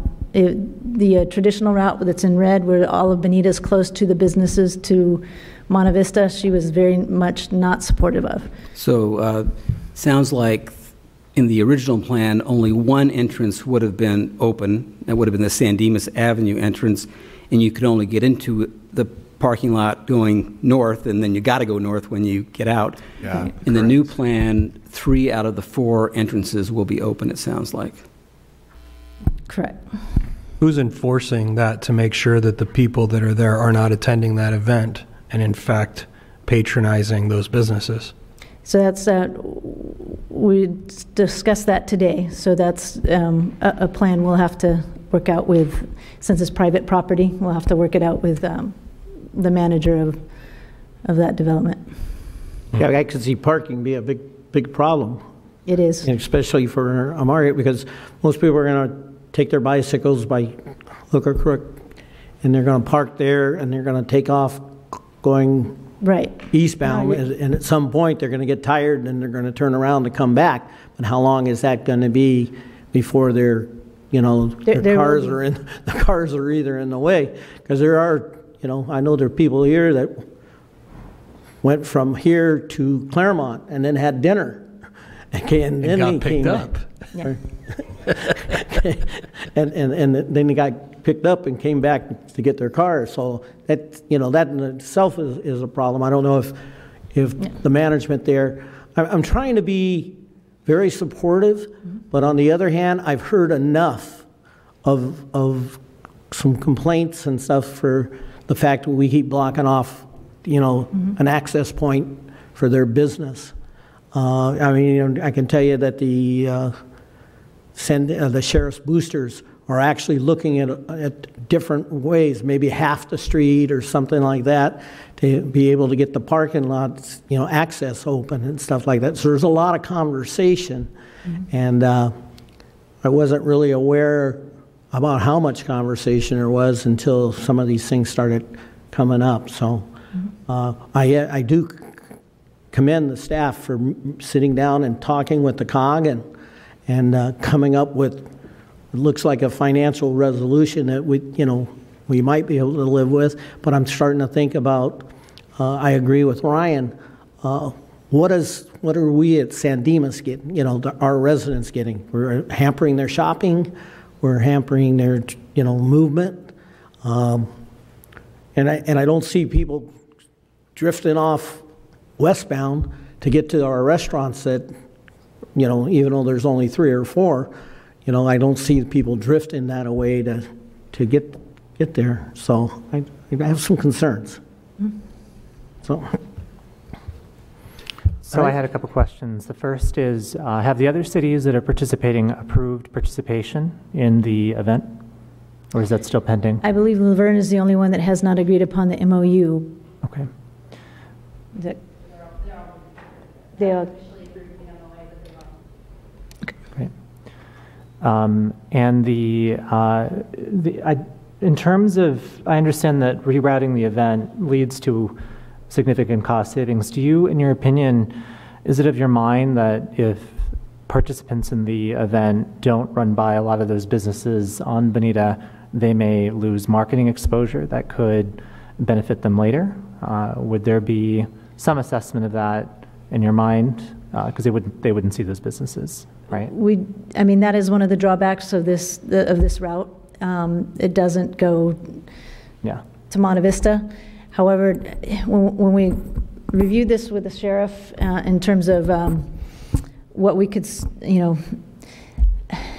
the goal is a safe event for all, right? And with the reconfiguration of San Dimas Avenue with the Gold Line, it has complicated the closure of San Dimas Avenue at Bonita. That intersection has complicated that closure. to the point where we feel that this is a much safer route, even though there is the disadvantage that we're not involving the businesses west of San Dimas Avenue. That's, you know, in the years past, that was a very active area. However, there's safety considerations at this Bonita-San Dimas Avenue intersection, and the fact that we're cutting off now, essentially cutting off the parking lot to the Albertson Center and the CVS Center, and then also we're cutting off pretty much access to the parking lot south of the businesses on Bonita, just west of Bonita. So it's in that triangular, the municipal lot right there. So one of the things that I did, because I was trying to assess the economic impact that this could have, positive or negative, I built a financial model just to try to assess what the overall impact could be. And so I thought I would share some of the information from my model that could help maybe inform your decision in terms of what, in a conservative methodology, we would see in terms of economic impact over this year as well as a broader term. So on average, Ciclavia attracts about 50,000. It depends on which event it is, but the average is about 50,000. So that's the number that I started with, 50,000 visitors participating in the event. I assume that 90% of those visitors would be outside of San Dimas. They would be either from the neighboring cities or outside of the community entirely. So that gives us about 45,000 outside visitors. A lot of those people are going to be participating in the route, but a small portion of them would likely see the city and return later, perhaps do shopping. So let's just say that it's about 15% of that 45,000. That would equate to 6,750 returning visitors. Maybe many of them probably have never visited San Dimas before, and they would likely come back. So when they come back, they're going to maybe shop, they're going to eat out. Let's just say that their average spend during that visit is about $100. So if we assume all of that, that would equate to a total economic benefit of $675,000. Now, this does not take into account some of the losses that businesses would have of closures that day. However, a lot of those businesses are what we would consider essential businesses, so things like grocery stores, haircuts, that sort of a thing. Oftentimes what you see in that case is that people will defer their purchases rather than give them up entirely. Typically when they give up their purchase entirely, it'll be more for things like discretionary spending, like going to see a movie that day. They may not come back and see a movie, that money is gone. So in terms of Albertsons, what we might see with them is they would likely have a drop. Many of those people might put off the shopping, shop earlier, but a large number would also probably go to Stater Brothers or some other neighboring grocery store if they insist on doing shopping that day. Now, if you assume that the number of visitors, so 6,750 in 2023, let's just assume that 50% of them say they had a great time and they return to San Dimas, and then the year after that, 50% of that number returns, and so on and so forth for 5 years, that would equate to a total economic benefit of $1.3 million over a 5-year period. So even when you look at the 67,550 investment, if we think about the domino effect that would have at 67,550 over a 5-year period equating to 1.3 and a conservative estimate, that's a pretty significant economic benefit lift. So I wanted to put that out there. We could increase the numbers, we could decrease the numbers, and I could tell you what those are since I could plug them in pretty easily. But I tried to be conservative with this just to understand what we might see as a result of this payment for this event. So that would be 5 years, 1.3 million. Sherry, if we moved the start to San Dimas Canyon Road and Bonita, it seems like that would solve the problem with the Albertsons and the events that the residents normally attend, and still have it start in the city. And there's parking in that area. There's a shopping center there, a business which was recently broken into again, unfortunately. But what would that do? I imagine that would save a lot of money and probably make it totally cost neutral. It would definitely reduce our costs. I know there is some impact when you reduce the route as to the funds available from the COG or the Council of Governments. Mm-hmm. But would it be within the means of the spirit of making it cost neutral? Or is it just not a cost neutral event as it's being, I guess, represented to be to a city? You know, it's not supposed to be cost neutral. Just to put it out there. So here's how the COG figures that out. They say that they get a certain amount of money. In this case, they got $500,000. They say that the cities involved have to match. It can be in staff time and that kind of thing, but it's 20%. So it has to be $125,000 is what they're saying it has to be this year.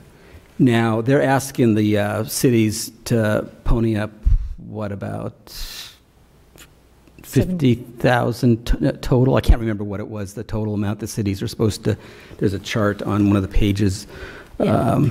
It is 79,000 for the 4 cities. Now, the cities are supposed to do 125,000. The extra 46,000 is being picked up by that organizing group, whatever they were called, SUV group. Active SGV. Active SUV, sorry. So they're picking up the 46,000, and then the rest gets divided.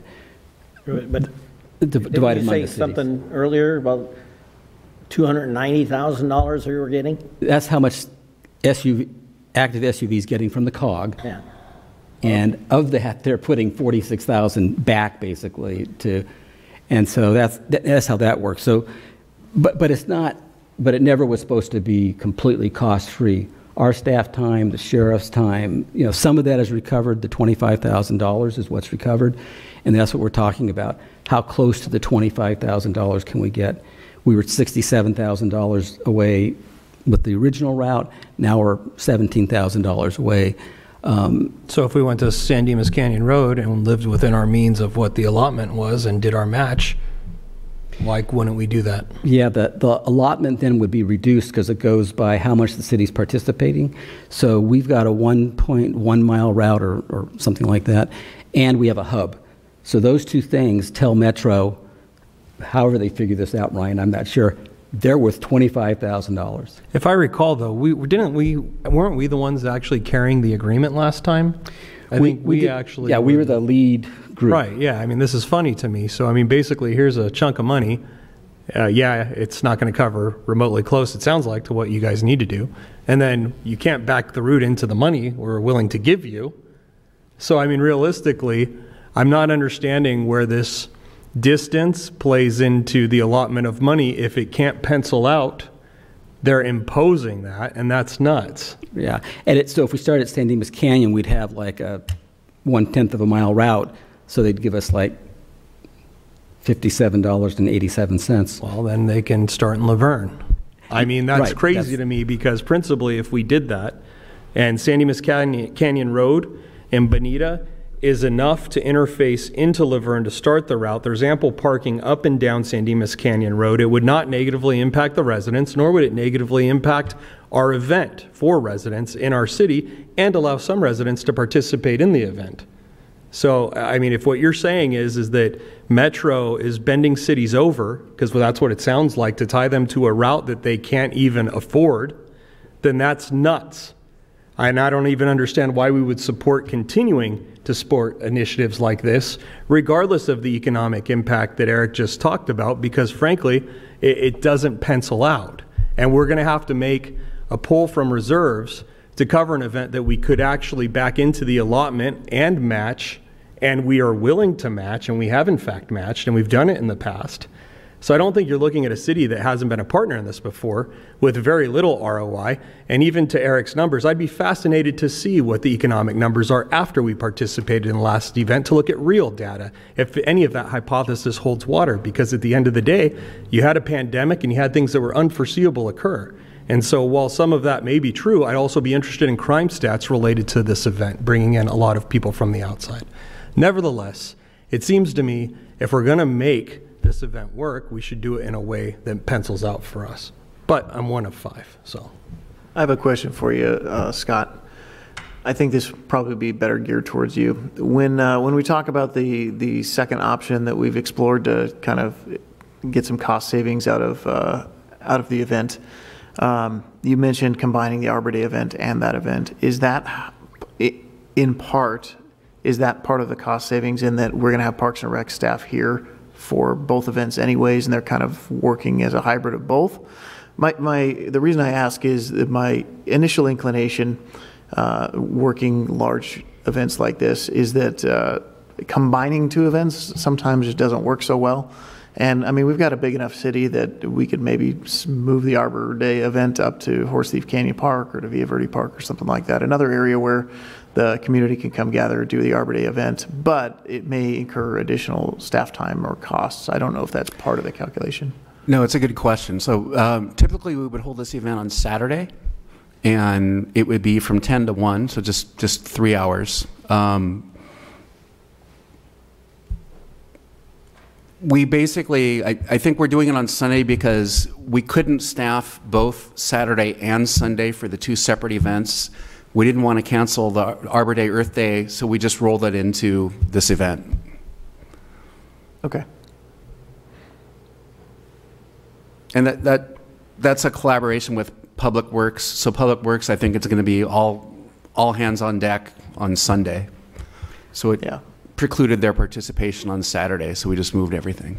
Yeah, I do agree that I think it would be a big ask of city staff to do an event on both days of the weekend and then expect them to come in and work during the week. So, but I appreciate the clarification. You know, I think just the way the conversation is going, Chris and Scott and Sherry, it sounds like some on the council and probably all of us would benefit from knowing the staff cost of any event we do. I mean, we obviously have a big budget for some of the bigger events like the Halloween, spectacular and the Christmas or the holiday, the Halloween spectacular and the holiday extravaganza.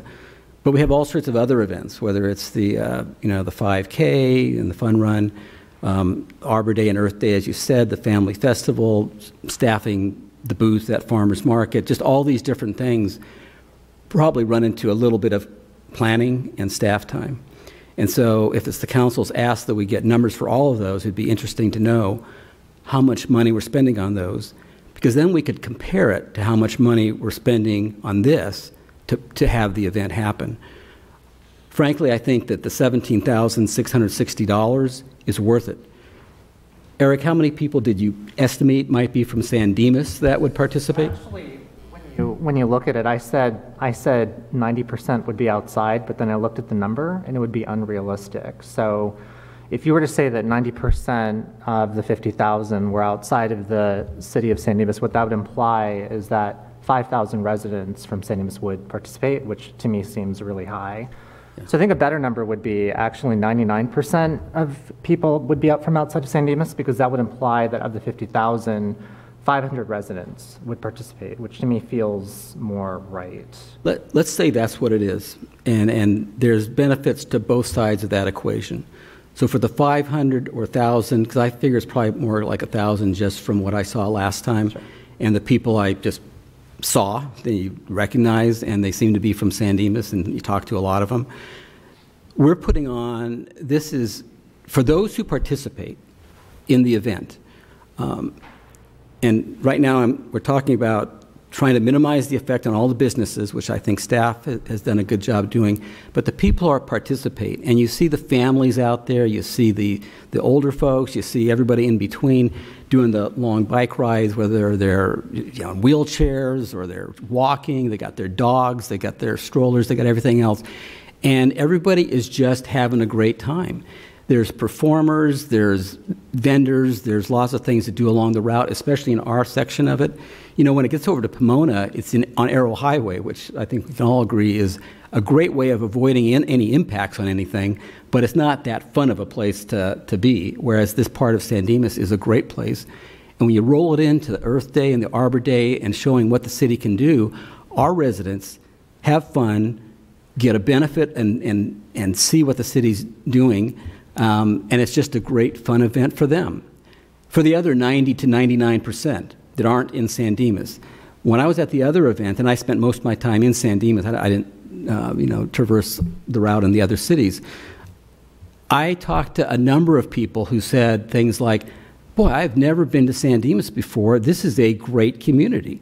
And they did notice the businesses, and you see them eating at the restaurants and seeking out those 5, 6, 7, 8 restaurants that they can find in the downtown area.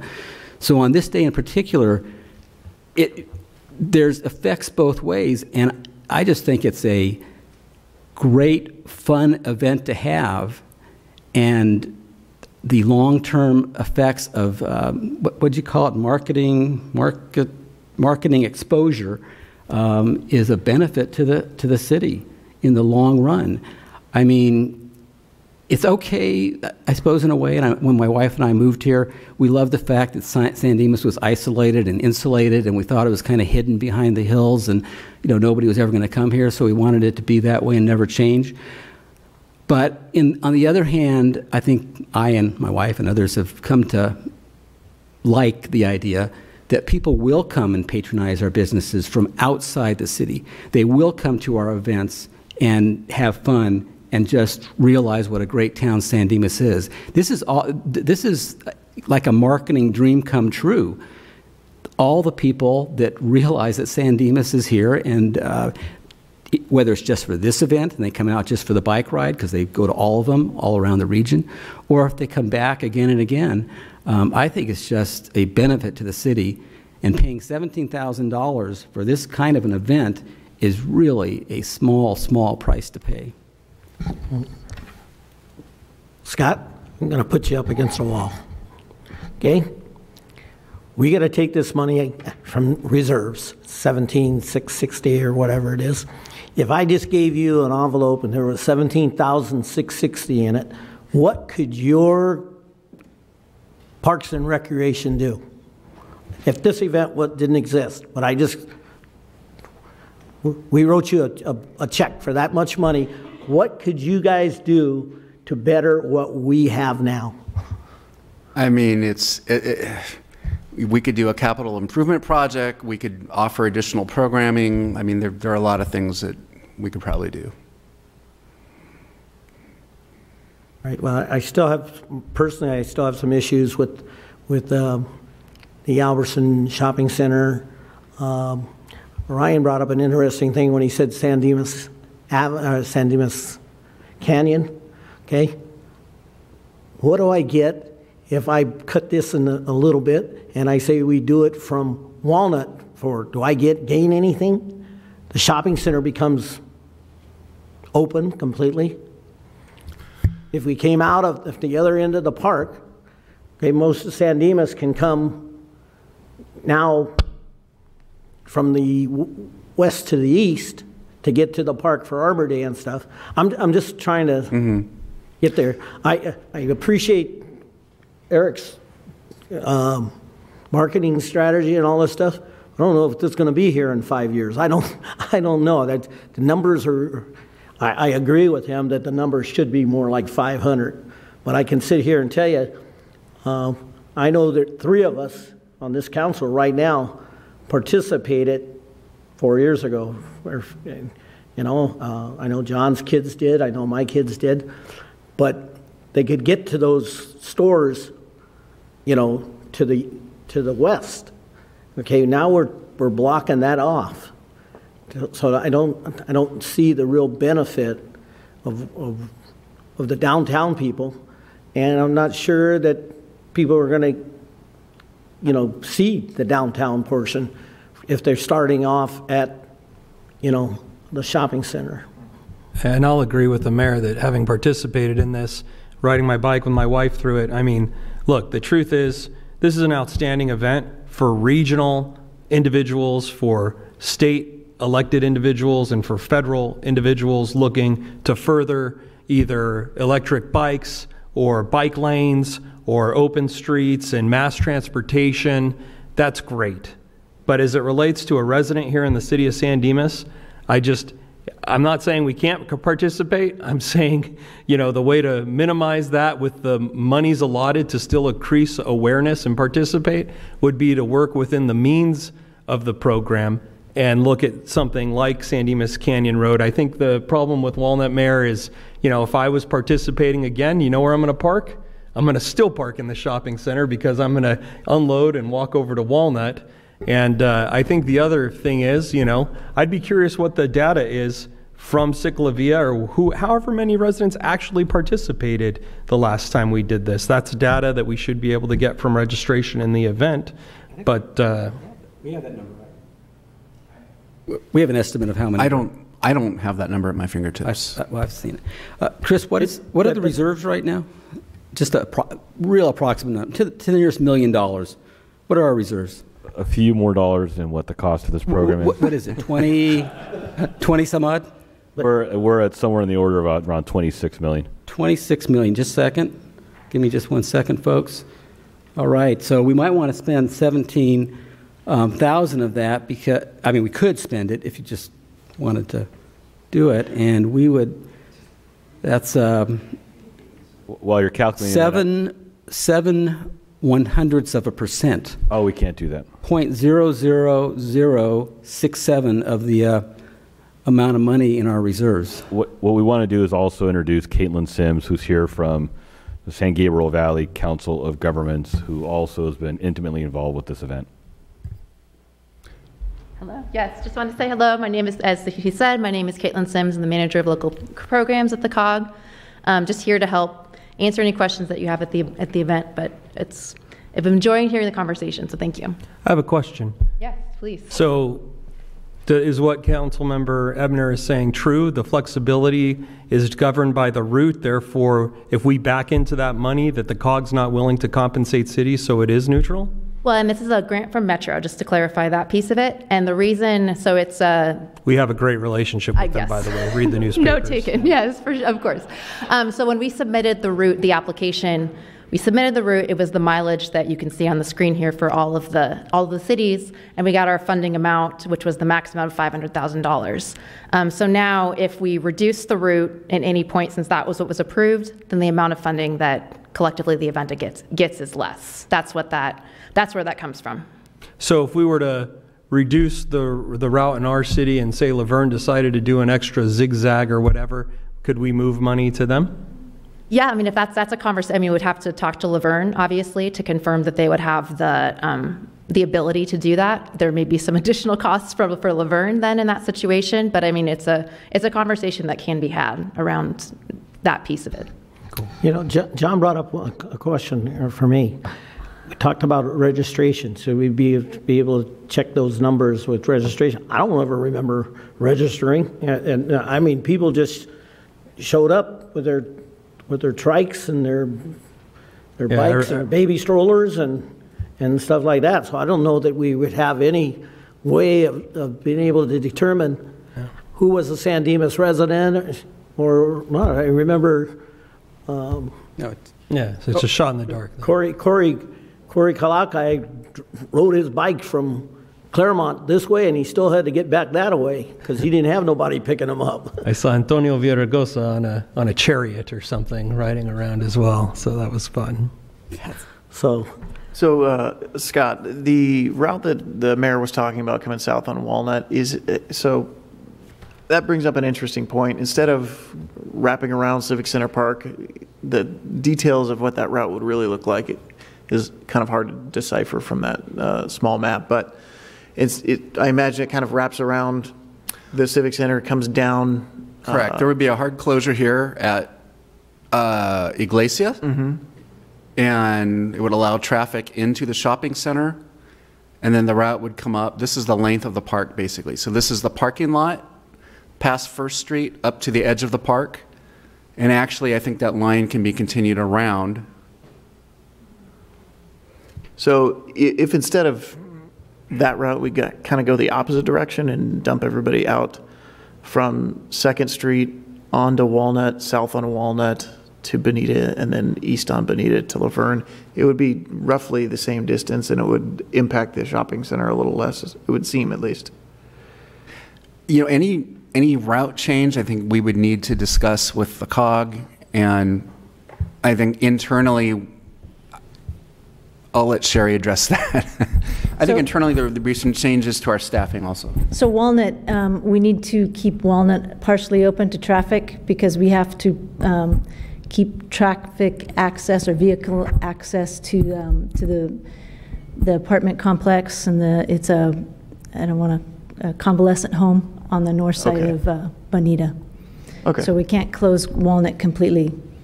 But to your point, the way we would close Iglesia would allow access to the Albertsons market and all those businesses in that market. Yeah, I appreciate that too.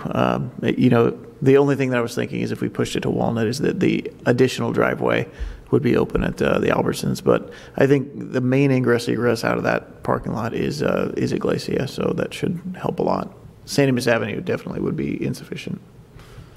San Dimas Canyon Road, though, would, if you did go there, would ultimately not impact any of those north businesses, would resolve the issue at the shopping center, and would provide ample parking north and southbound on San Dimas Canyon Road.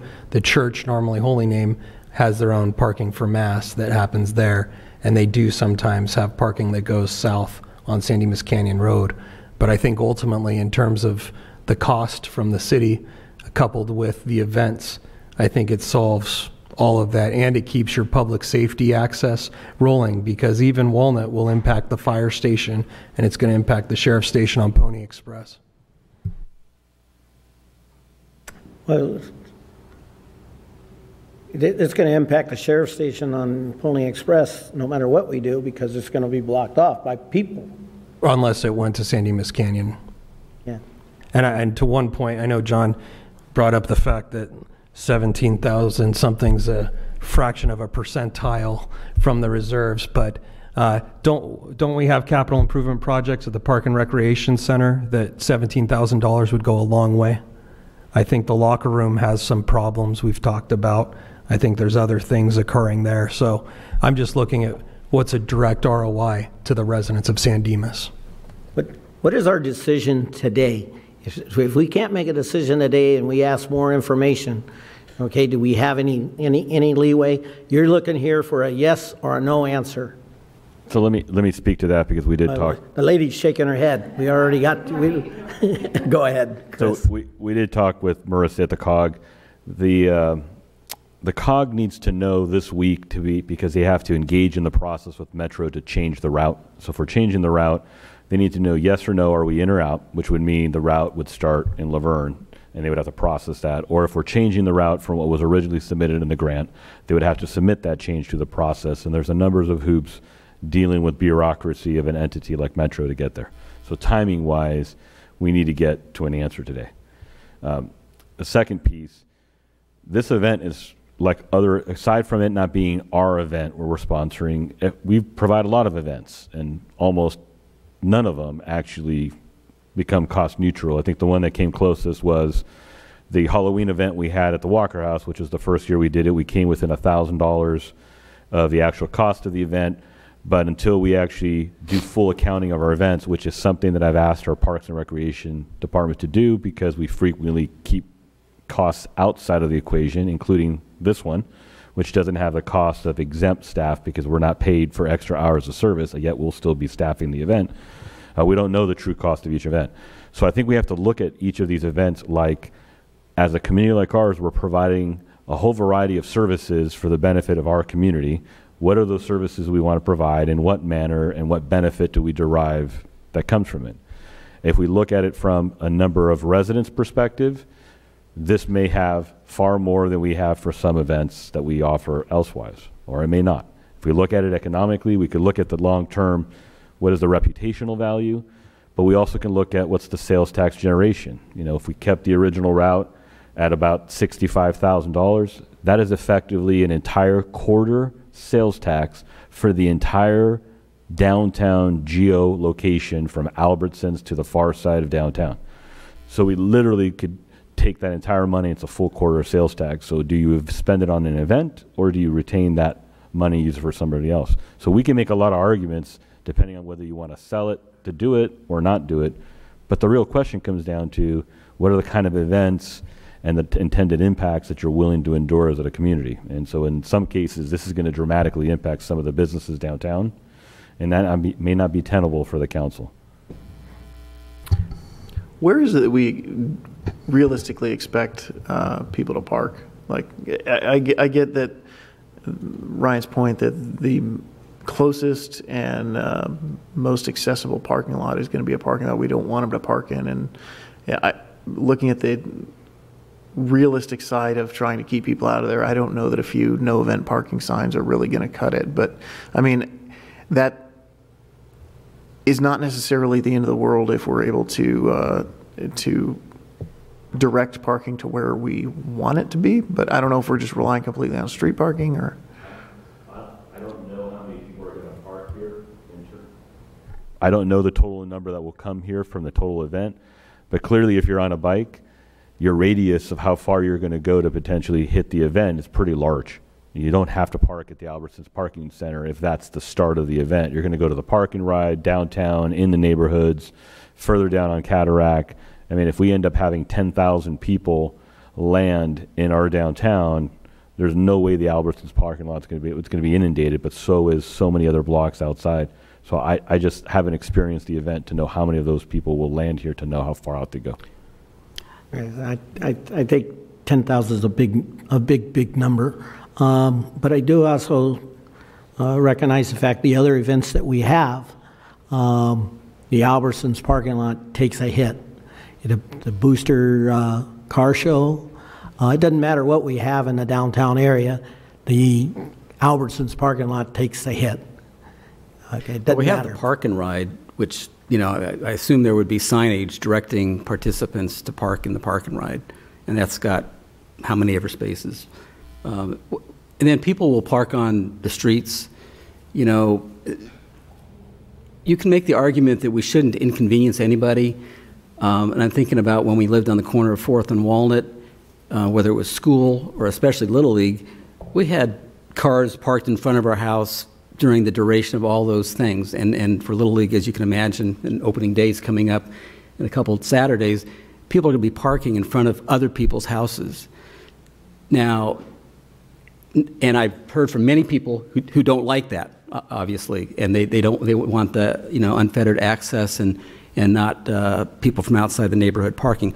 On the other hand, living in that area, and I think I'm the only member on the council who lives in that area now, I welcome the activity, and a lot of other people do in the downtown, because we realize that that's what the downtown is like.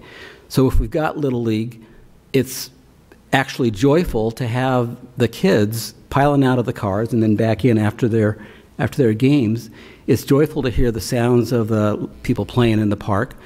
It's great to see people, you know, coming down the street on San Dimas Avenue, which during this event there will be many, many people, especially families, walking and biking from the neighborhood that I live in down to the event. And it's just exciting to see people walking their dogs. I mean, today I was just, you know, driving into my driveway and somebody from across the street was walking along, hailed me and went over, had a conversation, and it's just neat to have activity like this in the neighborhood. So I'm speaking just for myself and some others who I know feel the same way in the downtown area. And I realize there's an impact. It's whatever it is, a 6-hour impact for them on a Sunday. And a lot of Sundays, it's nice to be really quiet in the neighborhood.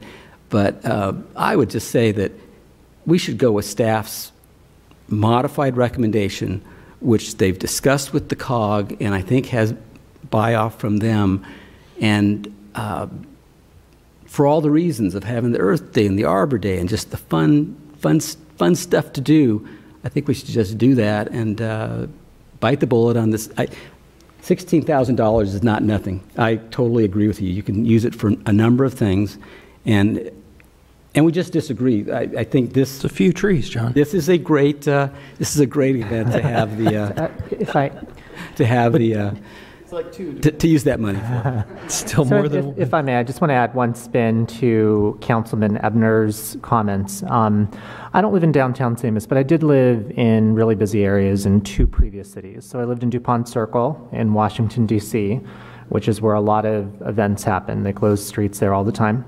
And in San Francisco, I lived near Haight-Ashbury, also a place where there's a lot of street closures.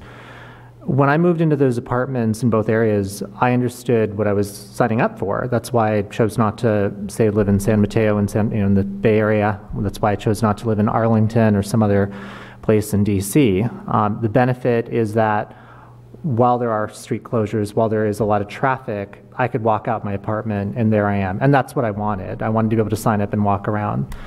And so I would extend that same logic to the businesses that are also in downtown. There's a reason why you pick a business in downtown. You know that it's going to get the most traffic in the city. But part of that also is a generation from events that may inconvenience you, but long term, you're going to get more exposure. So I have to believe that Albertsons, a very sophisticated retail shopping center, took that into account as they chose that location to operate their store. In fact, actually, I think that the number of street closures that we have, I have nothing to back this up, so it's just my own opinion, but I have to believe that it's probably a lot lower than similar stores that are located in other downtowns, and they probably account for that in their costs. So the numbers that I did present, I think Ryan makes a good point in terms of you don't really know until there's real numbers, but that's why you do forecasts. You do the best you can with the types of assumptions that you make, and you try to start at conservative, so that way anything above that is the upside. When we did change the numbers to, let's just say 99% would not be San Dimas residents, the economic benefit actually goes up to, in year one, so 2023, assuming that again 15% of those people either spend money that day or come back to San Dimas, that equates to about $750,000 in economic benefit in the city, which is pretty substantial. So I intend to vote in favor of this as is. I think that if you start playing around with the types of configurations, it's going to make it more complicated, but also you lose out on that exposure.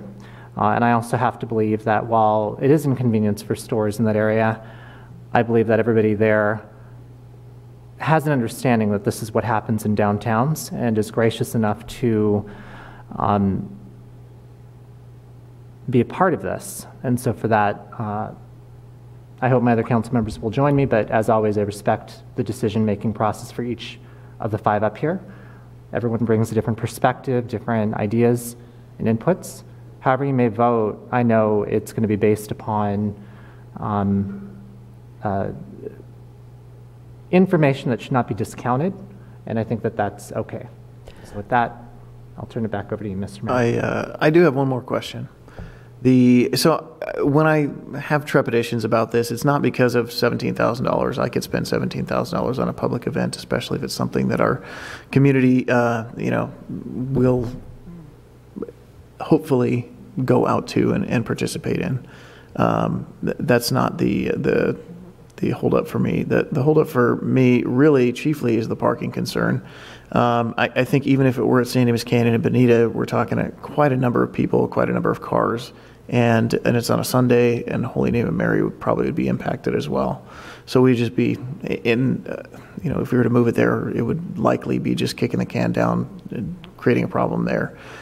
The question that I would have is, I haven't actually been out to the dirt lot that's east of the Forest Service building to see how flat that is, but it's a dirt lot that seems like it could potentially be an area where we could park a lot of cars right along the route, and I don't know if that's a suitable location to set up like an official event parking. It's a great idea. We could. Yes. Okay. That would be my suggestion. I think that would hopefully offset some of the parking concerns. Obviously, nothing. We need to do what we can personnel-wise. I don't know what the right answer is. I trust staff to figure out what it is that we could do for something like Albertsons. Obviously, no event parking signs at the entrances that will be open to Bonita and St. Dimas Ave are a start, but I think going even further than that and doing what we can to make sure that those businesses have parking spaces so that those businesses can still operate. So are you saying go with this program here and hopefully people will park in the dirt lot? Yeah, advertise put very clear signage out that the dirt lot is for event parking, and then put very clear signage out that the Albertsons lot is, not for event parking. And then obviously we also have the park and ride down there too, which is which on a Sunday would be completely available. And so if we wanted to put signage up directing people to the park and ride and to the dirt lot, that's fine too. But, looking at the sheer numbers of people that have showed up to this event in the past, I just don't know that the park and ride in and of itself would be sufficient for parking. Well, I appreciate your point, and I'm not opposed to that dirt lot. It's not often I get to tactfully agree to disagree with two who have already said their points, and I will offer this. Having lived in the downtown the last time this event occurred, and still having people that live there that I know, there are a lot of people that are just exhausted from traffic here. And even as recent as today with Arrow Highway and the public works projects and things that are going on, the negative impact of the Gold Line construction, another metro project here, or Gold Line construction project. And now again, we're looking at something imposing another metro program onto our downtown. I lived in downtown LA for a year, and I'll tell you this. I hear your point about living down there. I understand, and I even live next to the 7th and Flower station, so I appreciate being able to walk. But I also appreciated not being impacted by the events like Ciclavia and others, and protests and other things that kept you literally from being able to get in your car and go somewhere, especially if you wanted to. And something always happens. Sunday's a meal prep day. It's a grocery day. It's a day for people. And I have a hard time, I appreciate John's perspective of the energy and the livelihood of the folks that will be visiting.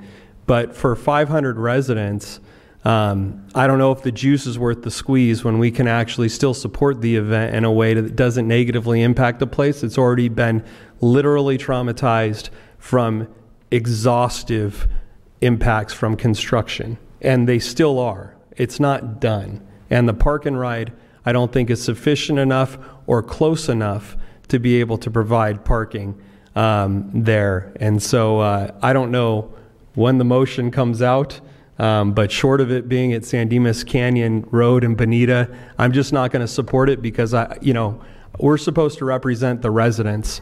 And even though I may not live in the downtown still, I talk to people that live down there, and I just got to tell you, they have been back to back to back to back closures and rerouting, signs, the whole 9 yards. Monte Vista's gone now. So, this to me is too much. There's already a community event going on there for residents. And I just feel that residents should be able to travel on a Sunday without any more detours and what have you to an event that we traditionally would have. And if you put it on Saturday because we don't do this, it's not going to hurt my feelings either. But the bottom line is, I thinking through the parking, as Eric's pointing out, I'm not opposed to using that parking if you even moved it to San Dimas Canyon Road, because the truth of the matter is, you're right, Eric, people are going to park north and south on San Dimas Canyon. They're going to spill westbound from San Dimas Canyon. Hopefully they'll patronize Butter and the farmer's market store there and everything else that's there, but it'll minimally impact, or at least as much as possible mitigate the negative impact on our grocery store that is a sales tax revenue generator, and all those restaurants, and hopefully people patronize them. I don't believe that people, and I appreciate the kicking the can down the road, and I think you're right, people will, but if these people are active people, they very well may still end up walking down there to check out what's going on. And I hope that they do. And I hope that we participate in this. But I can't support something that's going to intrude so far into our downtown and negatively impact Commercial Street, Railway, these folks that live north of Bonita. It's just all of them are going to experience people parking in front of their homes, potentially blocking their driveways, blocking their grocery store. And not even potentially be from the area. Any further? I'll just add one thing. It's an observation, again, not scientific, but at the Christmas parade, the holiday event, I'm going to give away a little bit of a secret, so I hope it doesn't become, but I tried to go to Starbucks. Starbucks was packed. So I went to Albertsons because they have a Starbucks there. The line was shorter, probably won't be now that I'm announcing this, so. The secret That is a Starbucks. secret, that is a secret, a shorter line. But I was struck by how many people were going into Albertsons, and they were buying things like chips and water and that sort of a thing that Albertsons probably wouldn't have had the sales of. And I believe that because they had on like Christmas, hats and stuff like that. So there is some benefit that Albertsons, it's not a total loss. They're getting a lot of customers buying things that they wouldn't have, if it was just an ordinary day. So I just want to call that out as an observation so that I do believe on balance, it's not as negative as maybe we think, and wanted to put that out there. Okay. Willing to entertain a motion, Mr. Mayor? I will entertain a motion. All right, I would move that we follow staff's recommendation of the modified route for the Heart of the Foothills Open Streets event, and that we are open, or we want to allocate $17,660, if that can be done at this time, or if we need a separate thing for the money, we can do that in the same motion for the event, and sign the MOU with COG. I'll second that. So sign the MOU with COG, $17,660, and the route that staff is proposing. Okay. Any further conversation? I know probably not relevant to the motion itself as far as the piece that the COG needs, but I'm assuming that would be directing staff to also explore the parking lot. Point number 4, directing staff to explore the dirt parking lot that. And I'll second that. Eric Weber. Let me just clarify, because I think Sherry and I had a little disagreement on which parking lot. We're not talking about Bonita Cataract. You're talking about the Forest Service lot.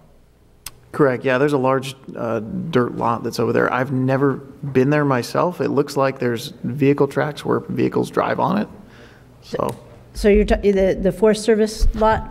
Yeah. Okay, then I need to retract my statement. It'll take a significant amount of, we can go talk to them, the federal government, but we have 2 months. They talk about 2 years. So, but I would say potentially the lot on Bonita Cataract, which would also have people walking through our downtown. It would be an option. Yeah, I mean, that would be another option as well. My main concern, like I said, was the doing whatever we can to direct people to an actual parking place so that they're not just, it's not a free-for-all. But the motion will include asking staff to explore the Forest Service property in an expedited manner if you can. And Bonita Cataract would be an option? It is, Yep. We control the property, yes. Yeah. Okay. So is the motion clear then? No, Chris? I just need some clarity. Go ahead. So I'm hearing a motion by Councilmember Ebner, second by Nakano, to approve $17,000 and the appropriation on the modified route and to allocate the funding for the event, sign the MOU, which presumes also my ability to execute the agreements, and a suggestion about focusing efforts on parking that take away from the impacts in the downtown core of Albertsons, the Albertsons area, correct? That's fine. Okay. I think that last part will just work internally with staff in terms of directing that piece of it. Okay.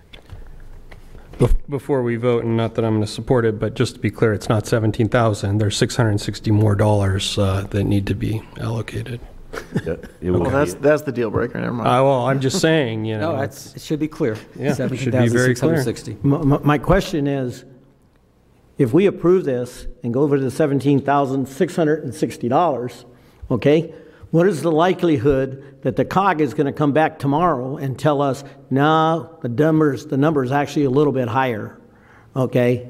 And so what's that likelihood? That the COG's only going to grant us the $25,000.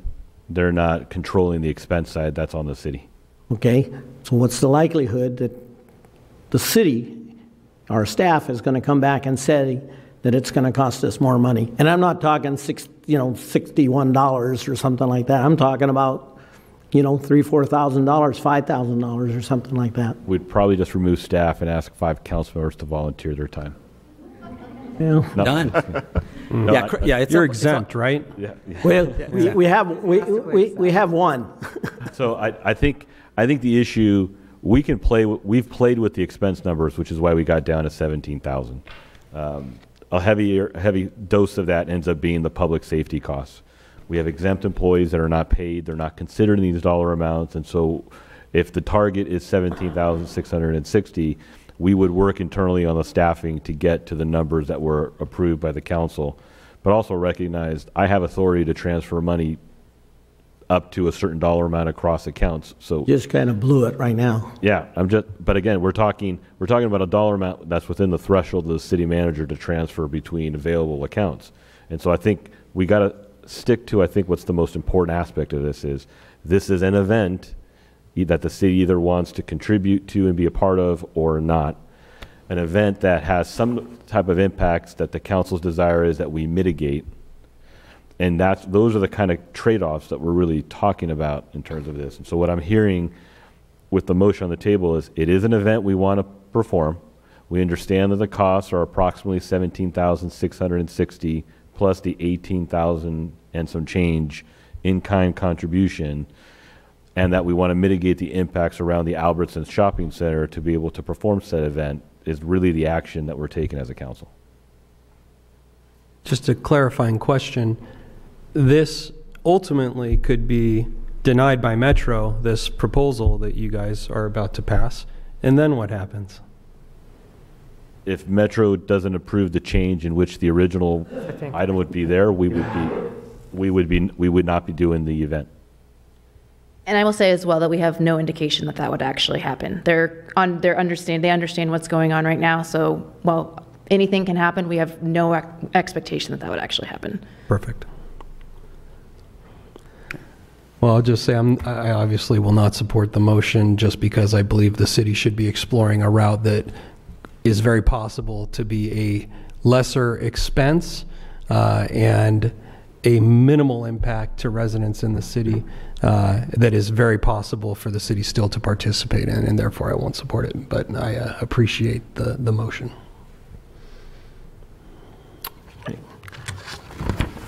I'm going to actually support the Parks and Rec's recommendation, but when I read my agenda says you're not planning on recommending it, and yet you made the changes, and I appreciate what you guys have done. I do have some real concerns about Albertsons, but I just kind of go back in my brain, which isn't good, is that I remember that day, the Ciclavia, okay, and I was astounded about how many people there were. I'd have hard to believe that just 500 residents from San Dimas were there. I would have thought more. I appreciate Eric's whatever he does in the marketing world, but the reality is that I just saw a lot of people having fun. Okay, I'm actually a little bit disheartened. I don't want to pay $67,000. I have no intent to doing that, but I'm really disappointed that we couldn't work it out where our downtown business people could have been involved in it. Because you can sit here and say people are going to walk down there, but they might take their bikes. But I don't see, and I may be wrong, Sweet Savory, I don't see them opening up on a hunch. Okay? I would imagine Pizzetto's, I don't know they're going to open up on a hunch. So that little concerns me, because if we talk about people coming back and looking and seeing, I just remember when we voted in favor of doing a high school parade, homecoming parade, it created massive amount of problems in the downtown areas from the businesses, but we kept doing it, and we kept it on, and now these people are asking, hey, when's that parade? okay, because places like Emerson's Gift Shop and roadies and people, you know, who never come to downtown San Dimas. So I want to believe that more people will come to it, and I think that's a marketing thing that the COG has to do, because it's downtown's going to know it, but people in Villa Verde and the people up by the golf course and on Terrebonne, they're not going to know it unless we figure out how to get that information out to them. Okay, I'm going to support it this time, but that's not to say that I don't have some real concerns, and you know. And I hope tomorrow morning, when the phones get turned on, that I don't get a call from all the businesses at the Albertson Shopping Center, because, you know, they've said more than they were concerned about their businesses. So I'll call for a vote. Okay, all in favor? Aye. All opposed? No. Vote, measure passes 4-1. With Councilmember Vienna voting no. Okay, with Councilman Vienna, and I'm just now being told by the management that we're going to take a 10-minute break. Okay.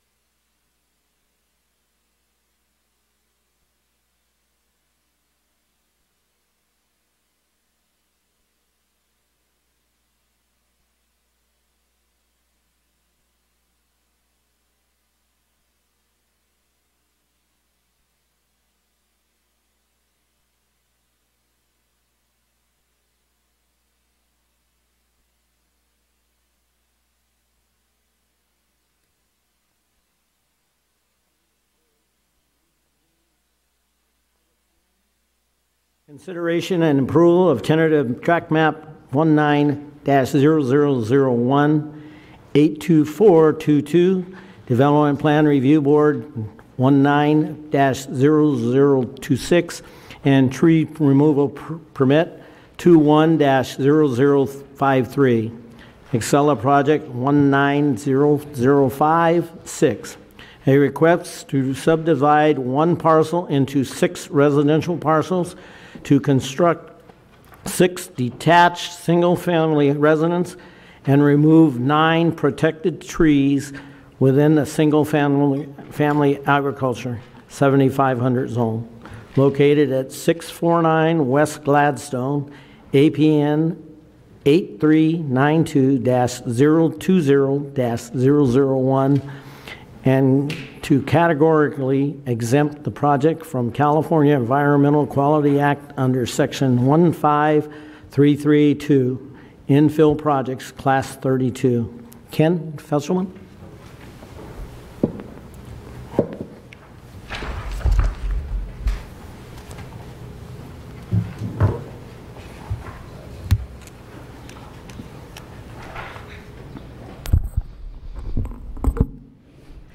All right, Mayor and council members. So as the mayor said, we are here to talk about a tentative tract map, a development plan review board for the architectural style of single-family homes and the tract map layout, and a tree removal permit tonight. All this is taking place at 645 West Gladstone Street. So the applicant has submitted an application on behalf of the property owner for the development of a 6-parcel subdivision, and it will be associated with construction of 6 detached single-family residences and the removal of 9 protected trees. This is the lot where the subdivision will take place. It's on the northeast corner of Gladstone and Amelia, with Ghent bordering on the north.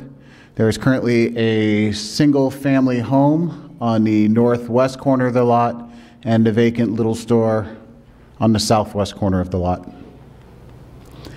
This is the view from the southwest corner, where you can see the little store, the trees over here we will talk about in the future, and this is the oak grove that runs along Gladstone. View from the northwest corner. The single family home being shown will be demolished as part of the project. From the northeast corner on Ghent, looking back down towards Gladstone. And a view from the southeast corner on Gladstone, looking up towards Ghent and Amelia. The project is located within the single-family agriculture 7500 zone. No zone change or general plan amendment is required, which is why we are exempting it from CEQA. It is currently developed with a vacant corner store and a single-family residence, which will both be demolished. On October 27th of last year, the DPRB recommended approval of the DPRB case and the tree removal permit. The DPRB did make the following changes to the conditions of approval. They wanted us to revise a condition to require street trees along the new proposed street. They added a condition to work with staff to preserve trees 2 and 3, and we'll talk about what the numbers mean in a second. And they added a condition to work with staff to reconsider adding sidewalks along Gladstone to aid in tree preservation. So this is the site. There are currently 8 live oak trees that are along Gladstone. 6 of them in red are on city property and city trees, and the 2 in green are on private property. The private trees are trees 2 and 3. On December 1st of last year, the Planning Commission recommended approval of tentative tract map 19-001, the DPRB case, and the tree removal permit. The Planning Commission also directed staff to work with the applicant and Public Works to reconsider the length of the proposed right turn lane. In the initial submittal that you have into plans, there was a full right turn lane going all the way from Amelia to the edge of the property. So there would be a right-hand turn lane that would start here, would cut all the way across, and it would actually be even with an existing curb that is already on Gladstone. The issue with that is that it would necessitate the removal of 6 trees for sure, and probably all 8. So the Planning Commission wanted us to work with Public Works to see if there was any way to change the length of the proposed right turn lane in order to save some of the trees. This is the site plan for the project. So there will be a new cul-de-sac that will be built off Ghent. Lots 1 through 5 will take access from that cul-de-sac. Lot 6 will take access from Ghent. Street trees will surround the project and the cul-de-sac, and there will be a new sidewalk installed along Amelia and along Ghent. The tentative tract map, we're keeping the SFA 7500 zoning of the current parcel, so all the lots will be between over 7500 and will be between 7845 and 8841. Residence sizes are all about 2,900 square feet, and they all have a lot coverage between 22% and 25%. All the lots meet the standards of the parcel. Lot size is over 7,500. Minimum width at the street is 75 feet. There are cul-de-sac lots, and in that case, our code does say that the width can be reduced to 35 feet at the street as long as they do widen out to hit at least 70 feet on the lot, and all these lots do conform with that. The applicant will be responsible for constructing the new cul-de-sac, which will then be dedicated to the city. The applicant will also dedicate 2 feet along North Amelia and 4 feet along East Gladstone. The dedication will allow for sidewalk and landscaping along the streets. All the improvements will be built by the developer and dedicated and maintained by the city. And as part of this, the applicant will also construct the right-hand turn lane on westbound East Gladstone onto North Amelia. So there's 2 architectural themes being proposed. There's craftsman style and a Spanish style. Both styles have an oversized 2-car garage, large front porches. This is the front shot of the Spanish style. It's a floor plan with 2,459 square feet of living area, 4 bedrooms, 4.5 baths. It's got the white stucco on the outside, the arched windows, the heavy wood on the door, and the window shutters, architectural wrought ironwork. These are all consistent with what would be a Spanish-style home. For clarification, would this be either or would the development include a mix of both? It's a mix of both, and they're already called out in the plans. So there will be 2 Spanish-style. And then when we get to the craftsman, there'll be 4 craftsmen, but there's 2 different styles. There'll be 2 of each. Great, thank you. This is the craftsman style, and as I said, there are 2 of each design, just to change up the exterior so that the cul-de-sac doesn't look too similar. Top one has the lower horizontal paneling. It has upper shingling. It'll have a shingled roof that will mimic wood. It's got the stone columns and the large porch, and the wood surrounds on the window. The other style is basically the same, except it does have the horizontal siding the entire way up. And it has the belt course to break up the first and second story. So the proposed development will require the removal of 9 trees.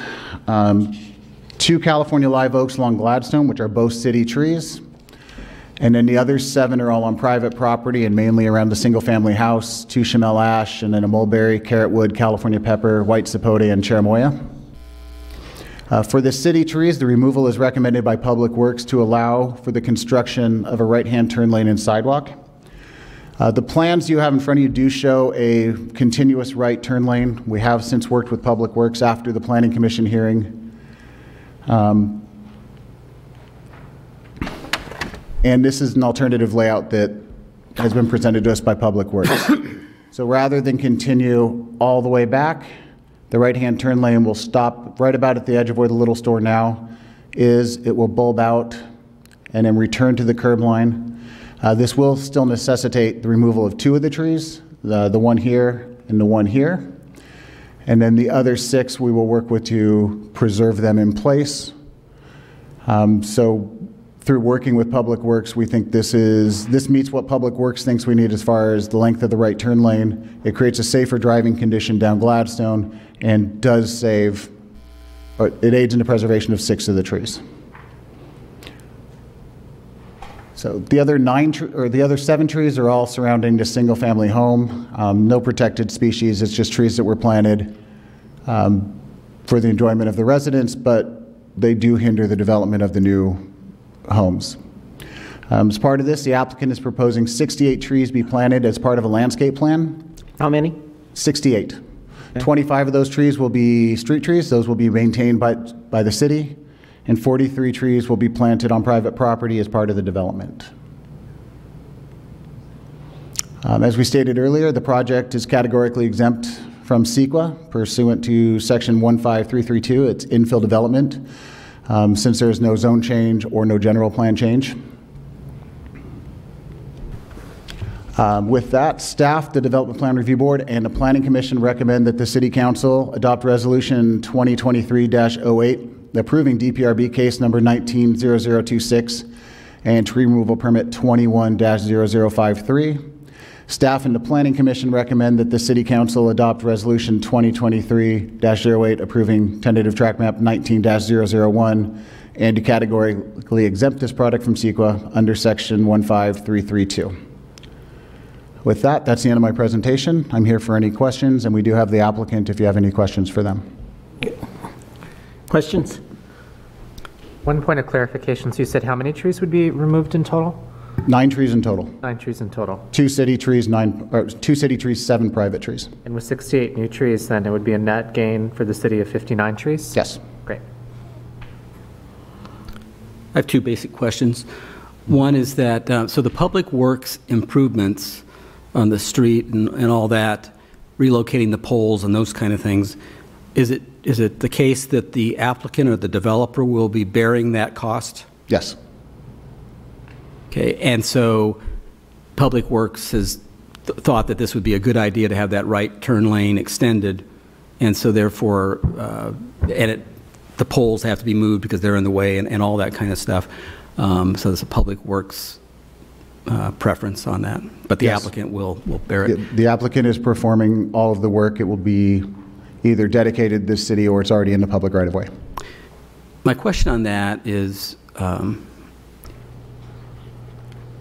I guess since we're proposing it, the staff feels there's a nexus between this development, which exits over on Ghent. There's a nexus between the development and improving a traffic pattern or flow on Gladstone, which is to the rear of the development. What is that nexus? I would have to defer to Public Works. Okay. I'll go ahead and respond to that. The Gladstone Street is listed as a collector street in our general plan. Therefore, it's slated for 2 lanes each direction, full width sidewalk, curb and gutter, et cetera. So that's the nexus for this, because this development is developing the corner, so that portion of the project in order to make it in compliance. And that was why we started with the initial full width improvement with the full right turn lane, et cetera. Consequently, we did some additional analysis. We think we can reduce that right turn lane and some of those formal improvements or ultimate improvements at this time and still have it as a safer path to travel right now than present day. Okay. And Dave and Ken, my question is, I mean, to the mind of some people, those improvements aren't necessitated by the development. So why would we make the developer pay for it? And maybe the answer is that it's allowed, so we're doing that. Is that what it is? Essentially, yeah. It's they're touching a portion of that right away with their improvement, with their project, creating 6 lots, and that gives us the right, at least in front of this development, to have the developer or the applicant pay for those costs. Okay, appreciate that. My other question is about the trees. We wouldn't get away from the discussion without some tree. You're waiting for it, Ryan. So we're going to talk about trees for just a second. And I noticed Ken, you had the alternate design up there. Could you just show it so I could ask the question? And I noticed that the right turn, the whole street is widened a little bit, it looks like. Therefore, it gets kind of close to that tree that's kind of opposite where Amelia comes out there. The current width is not really getting that close to that tree, so if we didn't widen it there a little bit, then maybe that tree could be preserved, because I know that's one of the ones you were talking about removing. This one will have to come out almost certainly. It has some structural defects in it that in place right now there are no targets. So there's no house behind it could hit. It's a little farther from the street. But the structural defects do make it more likely to fail. To fail and then do what? It would either cause damage to the residents behind it or crash across the street, especially because we would be leveling the berm that is there right now. So this one, it was recommended by our arborist that because of the defects in it, it has a cavity in the trunk that is healed, but the tree will never be as safe as it should be at that point. So it was recommended that that one would be removed, just because as soon as we add targets like the house or putting it closer to traffic where there's no longer as much safety room beside it, it could cause a danger. All right, thank you for that answer. And then the other one that's farther west, and I think it's numbered 8 on some of the plans, is there a way of creatively getting around that tree, maybe either pulling the lane out a little bit so it's not, so it looks like it's a little bit away from the trunk, and you know, if it had 4 feet, it would probably be easily preserved, since many oak trees have that much on San Dimas Avenue and elsewhere, or less. Or creatively doing a retaining wall of some kind, similar to what we've done in at least 2 places that I can think about. Right up Amelia there's an oak tree that was preserved, and it was the same kind of creative thinking that staff was able to come up with and preserve that oak tree. And Dave may remember it because we had that nice little windy street there, and yet the oak tree is preserved with a wrought iron fence and a guardrail and stuff like that. And then more recently, when we did Golden Hills Road, there was a tree up at the top, and I'm not sure if that was actually in Laverne or San Dimas. It was right on the border, basically. It was slated for removal, and through a lot of discussion and direction, actually, Public Works was able to come up with a good way of preserving that tree. And I think they trimmed it and put a wall there and that kind of thing. So I was just wondering if it's possible to change that alternate just slightly so that that oak tree, which is probably the best out of the 8 there, could be preserved. I'll respond to that.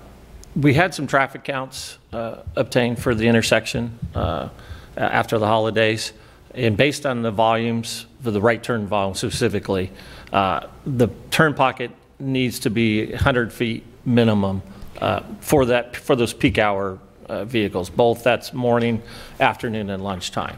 So that's why we set up that 100 foot. If you see a little bit further east between trees 7 and 8, it's labeled 90-foot transition. Yes. That's kind of like the portion of the berm that would transition to that new curb line. That possibly could be shrunk to 60 feet, and I think in all likelihood that is a great possibility. However, MUTCD has specific guidelines for curb transitions when you're creating lanes and whatnot. The old days, you got away with it. This was 75 years old. Regulations have changed. So we have certain guidelines that we have to adhere to. If we can shrink that to 60 feet, certainly it's something we can look at. But it's something that also we'd have to come up with an alternative design and consult with the arborist, because you have to remember that tree has a large canopy on it. If there is a driving lane there, you have to trim the branches high enough that it don't get hit. And what that does to the integrity of the tree, only the arborists, the experts know that. So it's something that obviously we don't want it. We'd love to have all the oak trees stay, but for safety purposes, this is our recommendation. Ken mentioned the tree 7, that because it is in the right of way, the city would be liable if that were to fall one way or the other. So that's a reason for that. And again, that'll be the arborist's ultimate decision on that. And with consultation with the arborist for tree 8, we'll try and save it, but in all likelihood, I think it might be difficult. All right. Well, thanks. Mm-hmm. If council wanted, they could add a condition to, again, work with staff, because this will have to come back to council for the approval of the final map. Got it. Thanks so much. And I'm sorry, this is the alternate layout. Let me see the other one really quick. And so this is a straight curb that would go all the way back along the property. And you don't have a detail really that gets as down as the other one does for the alternate on that? No, the alternate was done specifically as it's more preliminary, but it was done just for council to show that after doing traffic counts and kind of working with what council said, or the planning commission said, that we did come up with an alternate. So but this is what's staff recommending? The alternate, or are you recommending like this is what it? This is the recommendation. No, the recommendation is the alternate at this point. The alternate is the recommendation. Okay. All right. And that's with the Planning Commission and DPRB? DPRB didn't have the purview to tell us they weren't looking at the right-hand turn lane. It isn't within their purview. They recommended we try to work with Public Works to save trees as far as the sidewalk went. Planning Commission, because the right-hand turn lane was in their purview, did not like the layout where it goes all the way back and did ask us to work on creating a new layout for the turn lane. Okay. Can you go to the alternate one more time? Let me see that. Yeah, so this line would go straight back and meet up with here on the first proposal. So this is your recommendation? This is our recommendation. Is there still a sidewalk there in the alternate version? There's a path here. It potentially could be a meandering DG path. All right. In between the trees with minimal excavation and whatnot, that hopefully we could fit that in there. It's as you get further east, it gets a little tight. Yeah. We're not 100% sure we can fit it in there. I understand. Because it has to be minimum 4 feet wide for ADA concerns. So. And that is also something that the Planning Commission wanted us to work with, because if this map continued up, the actual sidewalk ends right here. There is no sidewalk across Gladstone from that point on. Right, from that point, well, on both sides of Gladstone, you're taking your life in your hands if you're walking or riding, or which you see people doing. But yeah, there's nowhere to go. In fact, encouraging people to go on a sidewalk and then realizing they can't go anywhere and then they want to go over to Amelia is kind of dangerous in itself. It seems that people would want to cross over to where there is a sidewalk. And I would agree with you, because this north side of the street is the one without any buffer, really. So the safer place to walk once you got over here would be on the south side of the street, because there is that 8-foot section across between the lane and private property. So we could have potentially have people trying to run across the street just to get to that easier place to walk. Can you tell me about the property to the east of this property? Right here? Yes. It's just a single-family home. Going down Gladstone from here on is all single-family homes.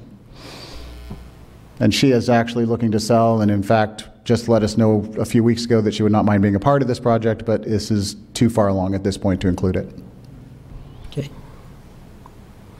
All right, any additional questions? The purpose. Oh, okay, let's keep going and then we'll get back to that. Okay. I had one. So, Sure. Just to clarify, the financing for this project is secured. There's no risk that this would fall through because of the changing economic climate or changes in credit. We can never make that guarantee. We are approving the tentative track map. I see. We don't get involved in financing. So while we hope that this is something that was moved forward years ago and then halted because of financing and is now moving forward again. So we would hope that they will continue. But staff doesn't get involved in the financing aspect, so we have no way to guarantee that. Is this the same developer? No. Oh. I do have one question. So sometimes that raises the point of the question. Sometimes we'll have somebody come in, get a tentative tract approved, level everything, take everything off the property, and then it's a vacant lot and then they don't develop, and they want to sell it to somebody else or whatever. But is there anything where we can condition the removal of things on the property with some kind of actual start of the development itself? Yeah, for a project like this, what we would normally do is building issues the demo permit and the construction permits. They will not issue the demo permit until we have construction permits basically ready to issue. All right. There have been times when that hasn't happened. It isn't happening right now in Allen and Cataract, but that's because those have been deemed kind of a public nuisance. We have no reason to believe that there's any kind of nuisance here. The property has been as is for the last 6 to 10 years. The only problem is the dumping that occurs on it at times. And so we have no reason at this point to allow the demo to occur before we have permits ready to issue. All right, thanks. All right. Any other questions, council? All right, at this time we'll open up the public hearing. Anyone wishing to speak in favor of this project? Seeing no one, anyone opposing this project?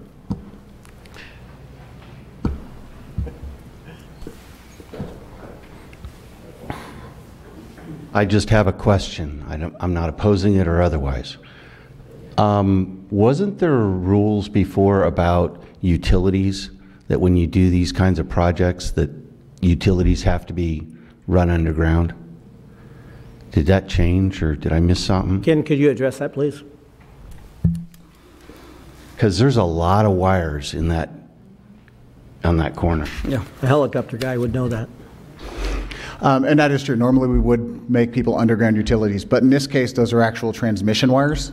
Edison will not allow us to underground those through there. So if they were just serving the local houses, yes, we would underground them, but these are actually transmitting power across the city. And since they would only be undergrounded for about the 200 yards, Edison just isn't going to go for that in this instance. Thank you. Anyone else wishing to speak to the council, either pro or against? We'll close the public hearing. Council?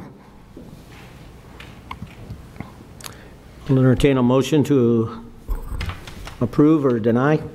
I'll move approval as recommended by staff to adopt Resolution 2023-08 approving the tentative track map, as well as to categorically exempt this project from the CEQA requirements. Second. Can we... Other questions? Could we have a friendly amendment to ask staff to explore whether the sidewalk should be there, for one thing, and the possibility of just have them look at, see if those 2 trees could be preserved. Okay. Ryan, you get so many friends in the tree-hugging community. I always... Well, to the question, does staff feel that they've exhausted all efforts to be able to do that, to get to this alternate layout? We can definitely work with Public Works on the sidewalk DG path. We will see if there's anything we can do about Tree 8. Like I said, this does have to come back to council one more time for the final map. So we can, if you would like, add a condition that we will work on seeing if there's anything we can do about both those items before we bring it back for the final map. All right. I would so amend the motion to have that as you explained there. Does that work? Yes. Okay. Definitely. Eric? I had just one more comment, and so I'm very pleased with the motion and with staff's working on this. I will point out, it's not a printout and I don't have it on the screen, but I have it on my iPad right here. But an aerial, just a point, an aerial of the city of San Dimas, if you look at this area around Gladstone to the 210 freeway and all the way from east to the 57 freeway, shows a great band of oak woodland that just goes along the base of the hill, basically, that rise that goes from like up near Foothill and the 210 freeway where in Laverne there. And it's just a wonderful natural oak woodland. It's not very thick, but it's still there, and these trees are part of it. So it's really great to be able to preserve as much as we can of that natural landscape. I have a clarifying question. You did me dirty once on a motion like this where I included trees on a project on Walnut, and you voted against it after I included your amendment. So are you going to support the motion? I love the motion. Thank you, Ryan. Yeah, just click, because I will call it back an amendment in a heartbeat if we're not going to get through it. So, all right, very well. All right. We have a motion. And do we have a second? Okay, all in favor? Aye. Opposed? Hearing none, motion carries 5-0. Good job. Nice. Staff, Look at that. good job. Okay.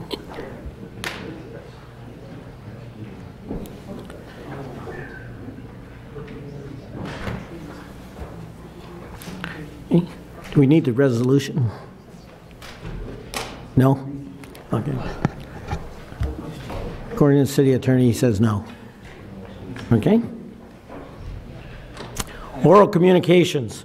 Members of the audience, speakers are limited to 3 minutes or as may be determined by the chair. Anyone wishing to speak to the council at this time? Seeing none, we'll move forward. City manager's report.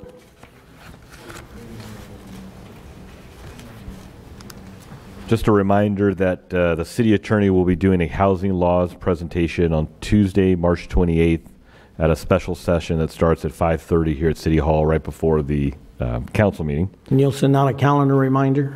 The calendar reminder has already been sent out to all the council members.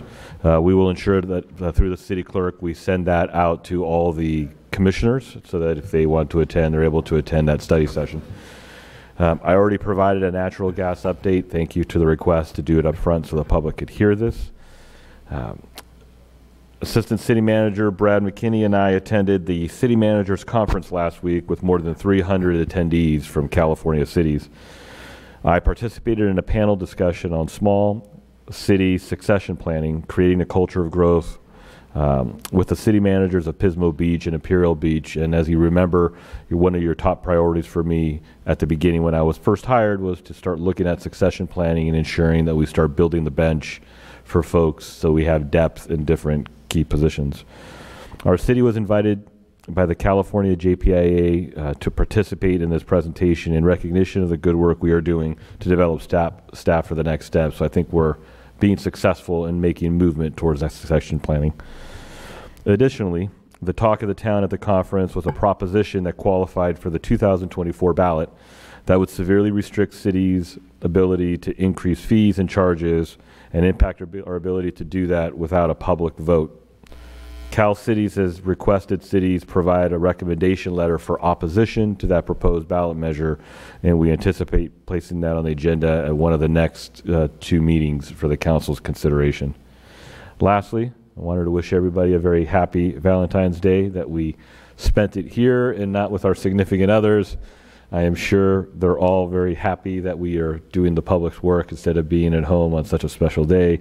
And I'd like to extend that Valentine's to my daughter, Anastasia, since I'm not spending it with her. So with that, Mr. Mayor, I'll turn it back to you. Thank you. City Attorney? Well, Chris stole my thunder, Mayor. I was just going to remind everyone that the new housing law study session is on March 28th at 5:30 here at City Hall. That's all. Members of the City Council, council reports on meetings attended at the expense of the local agency. Yes, Mr. Mayor, I attended the League of California Cities, the New Mayors and New Council Members Academy. It was, I believe it was last week. All my dates are slipping out. It was actually 2 weeks ago. Sessions were fantastic. It was over at the Universal City Sheraton. The session that I found most interesting was the finance session, so got a lot of it, took some notes, and was also able to take away some of their handouts. So consider it a worthwhile investment for any member of the council to participate in. You learn something new even though it was aimed at newly elected officials. Thank you. Anything further? Okay. And general comments or just regarding? Not yet. Okay. Not yet. You may be first, though.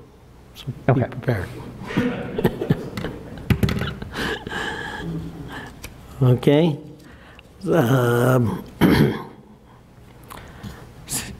Public Facilities Finance Corporation Authority Officer, City Clerk.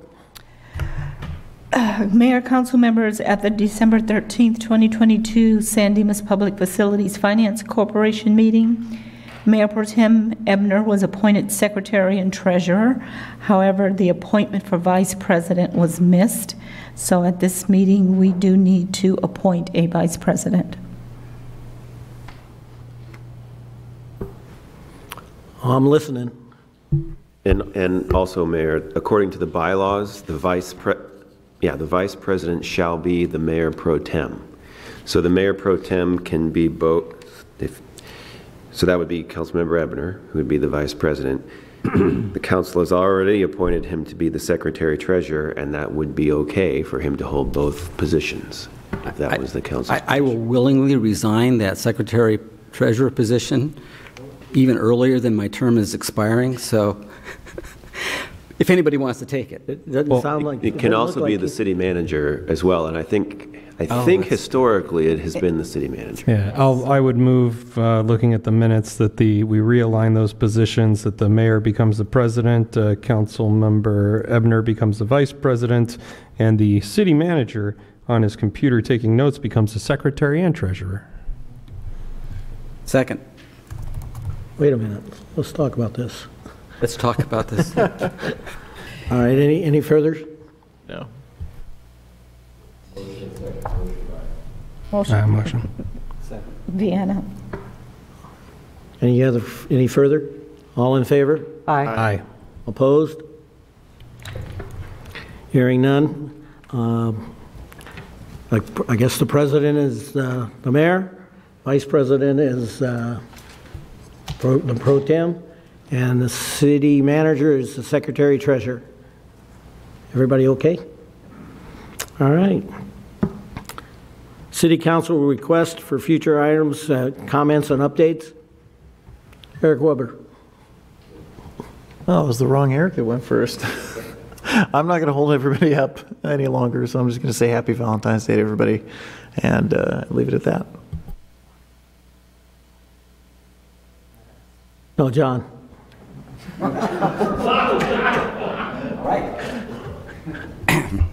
This is great. It's like we're the infield on the baseball team, so it looks like it's shortstop to second.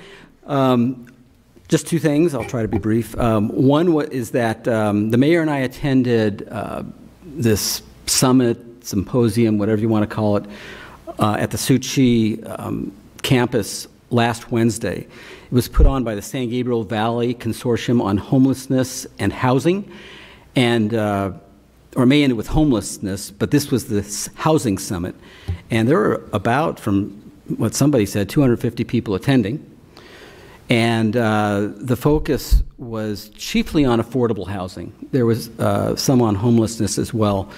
But I thought there were a lot, I won't go into a lot of the things that were talked about, but there were a lot of people that knew, 4 people who knew a lot about especially affordable housing that made presentations, and I think there was a lot of good information. This is obviously a very important issue. I will say that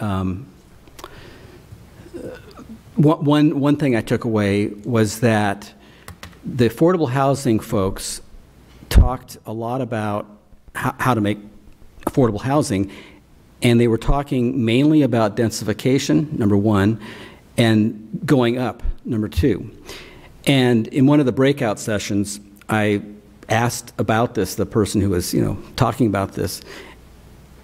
I'm sure we've all gotten calls from residents who are, for one reason or another, having to move, being evicted, or just can't afford the rent, or for whatever reason, they're getting older, whatever it is, they want to move from their single-family home that's affordable and it's got a little yard, they want to move to another single-family home. And so while the person who was talking lives in Silver Lake and has a home and with a yard and everything else, she was talking about people who can't afford things all living in apartments. Now, a lot of people want to live in apartments. There's nothing about that. But she could not answer what happens to those folks who are on that. They're not going to be homeless, but they're just on the edge of what they would like to do, which is to live in a single-family home on a small piece of property. And one of the gaps in the affordable housing conversation is those kind of houses, of which we have many in San Dimas. And like I say, gotten calls and worked with people who are concerned in having to leave. So that was one thing that was interesting, and there's a lot of other information about it. And as I said, the mayor and I were there for that. The only other thing is that we've got the downtown specific plan is still moving along, and there is another downtown specific plan public workshop coming up, not this Thursday, but next Thursday, February 23rd, 6 o'clock. It's right here in the Senior Center, I believe. And so that's worth coming to, because talking about all those higher rise buildings and what we're going to allow and all that, and how the downtown's going to look, then that's all taking place and going to be determined by the downtown specific plan. So it's worth coming to. It's on the city's calendar, city's website, but it's Thursday, the 23rd at 6 o'clock. That's it. Thank you. Mr. Nakano. Thank you, Mr. Mayor. I just want to say three things. First, as you know, we've been in discussion about Rachel Ramos, who is a mother who had her son gunned down a few years ago in the city. She has maintained a shrine to her son, which was removed by city officials. When I called her, she was looking for some sort of accommodation, and we talked about reasonableness. And so one of the things that we thought could be reasonable would be for her to have a period of time around two holidays, both the Christmas holiday as well as Dia de los Muertos, for a short period of time to be able to set up a shrine to her son and honor his memory. So what I would like to do is ask that we add that to the agenda with the intention of giving staff direction to come up with reasonable guidelines that could accommodate her request for the next meeting. Just to understand your request, it's specific to this family. Mm-hmm. You're not looking for a broader discussion, because I can think of a few murders, unfortunately, that have occurred in this city since I've been elected. Yep. I think it begs the question that if you do open it up to this, it does raise those other things. We're not seeing, at least I haven't seen other family members do this. I think there's one on, I want to say Covina Boulevard or something like that, near the freeway entrance 57. But I think that exploring the options available to allow residents who have lost a family member to honor them for a short period of time, what those guidelines could be, is something that I'd like to discuss with the council. And I don't think it's designed strictly for murders. I think you have traffic accidents, traffic fatalities. People are looking for this way to remember their loved ones.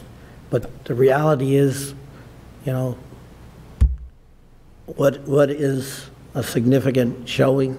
Well, so the intention is to talk about what would be reasonable, right? Because I think that right now it's all ad hoc. In her case, she was able to set up a shrine, if you will, or memorial for an extended period of time over multiple years, and then this year it changed for whatever reason. So there's nothing in place at all that provides guidance for things like this. And so I do think it's worth coming up with, are there accommodations, is there an application process, do we allow this at all? You know, in this situation, and we would want to discuss this and maybe codify it so that way there's an expectation with residents who, should we allow something like this, they understand what those parameters are. I support having that discussion, Eric. Now, so I support it, whatever you're going to say next, but when did you want to have this at the very next meeting, or the staff have a... I think we'd have to talk about it and then provide direction for staff on what we would want them to look at, right? We can't discuss that in the open right now. So is that the kind of thing? It has to be added to the agenda. Added to the agenda, and there wouldn't be any staff report at this meeting you're talking about? I don't think so. I think we need to just talk about it and give direction. To give them direction to do it. To look into it at that point. That's right. Yeah, I do support it. Is this something we could do perhaps at a study session coming up? Do we have one coming up? We do. We have the housing one on the 28th. I believe we have the board and commission one on the first meeting in March, and I don't recall if we had one for the 28th. Do we have a study session, Deborah, for? That's March 20th, not February. Do you want it at a... Would that be in that governance, when is the governance manual thing? That's the first meeting in March. Well, I wonder, and I know there's a time element to this. I mean, is this something that we could have a 30-minute study session before a council meeting and hash out? I think that it's a delicate topic, and I think there's a lot that goes into this. I understand the situation that he's laying out, but I think if we're going to have a much broader policy discussion, which it sounds like it evolved into, then I think there's probably a lot more time that might go into that. Yeah, I think there's a time, place, manner conversation that needs to occur, because initially it wasn't specific to the one individual, and then it is a general policy discussion, and I think it would apply to encroachment permits that we're allowing on the public right of way.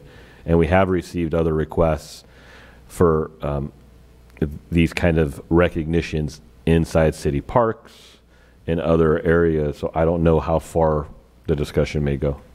It seems that the first discussion won't solve all it's basically going to give staff thoughts on what the council's thinking, and then the study session would be good if we had a little bit of information and some ideas from staff on, I guess, and I'm supportive of the discussion, so I don't have an issue with having the discussion.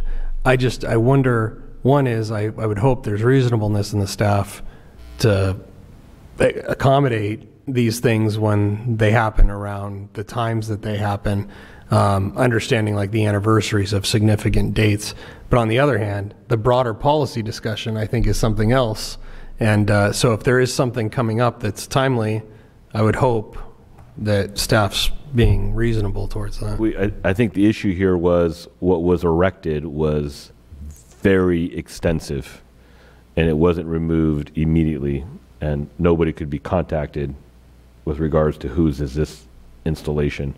I think we've seen smaller memorials that have popped up around the city that are not just removed immediately. The last one I remember is the Lone Hill murder of the individual there, that we actually worked with the family as to when and how to dispose of what was there, so it's done in a respectful manner.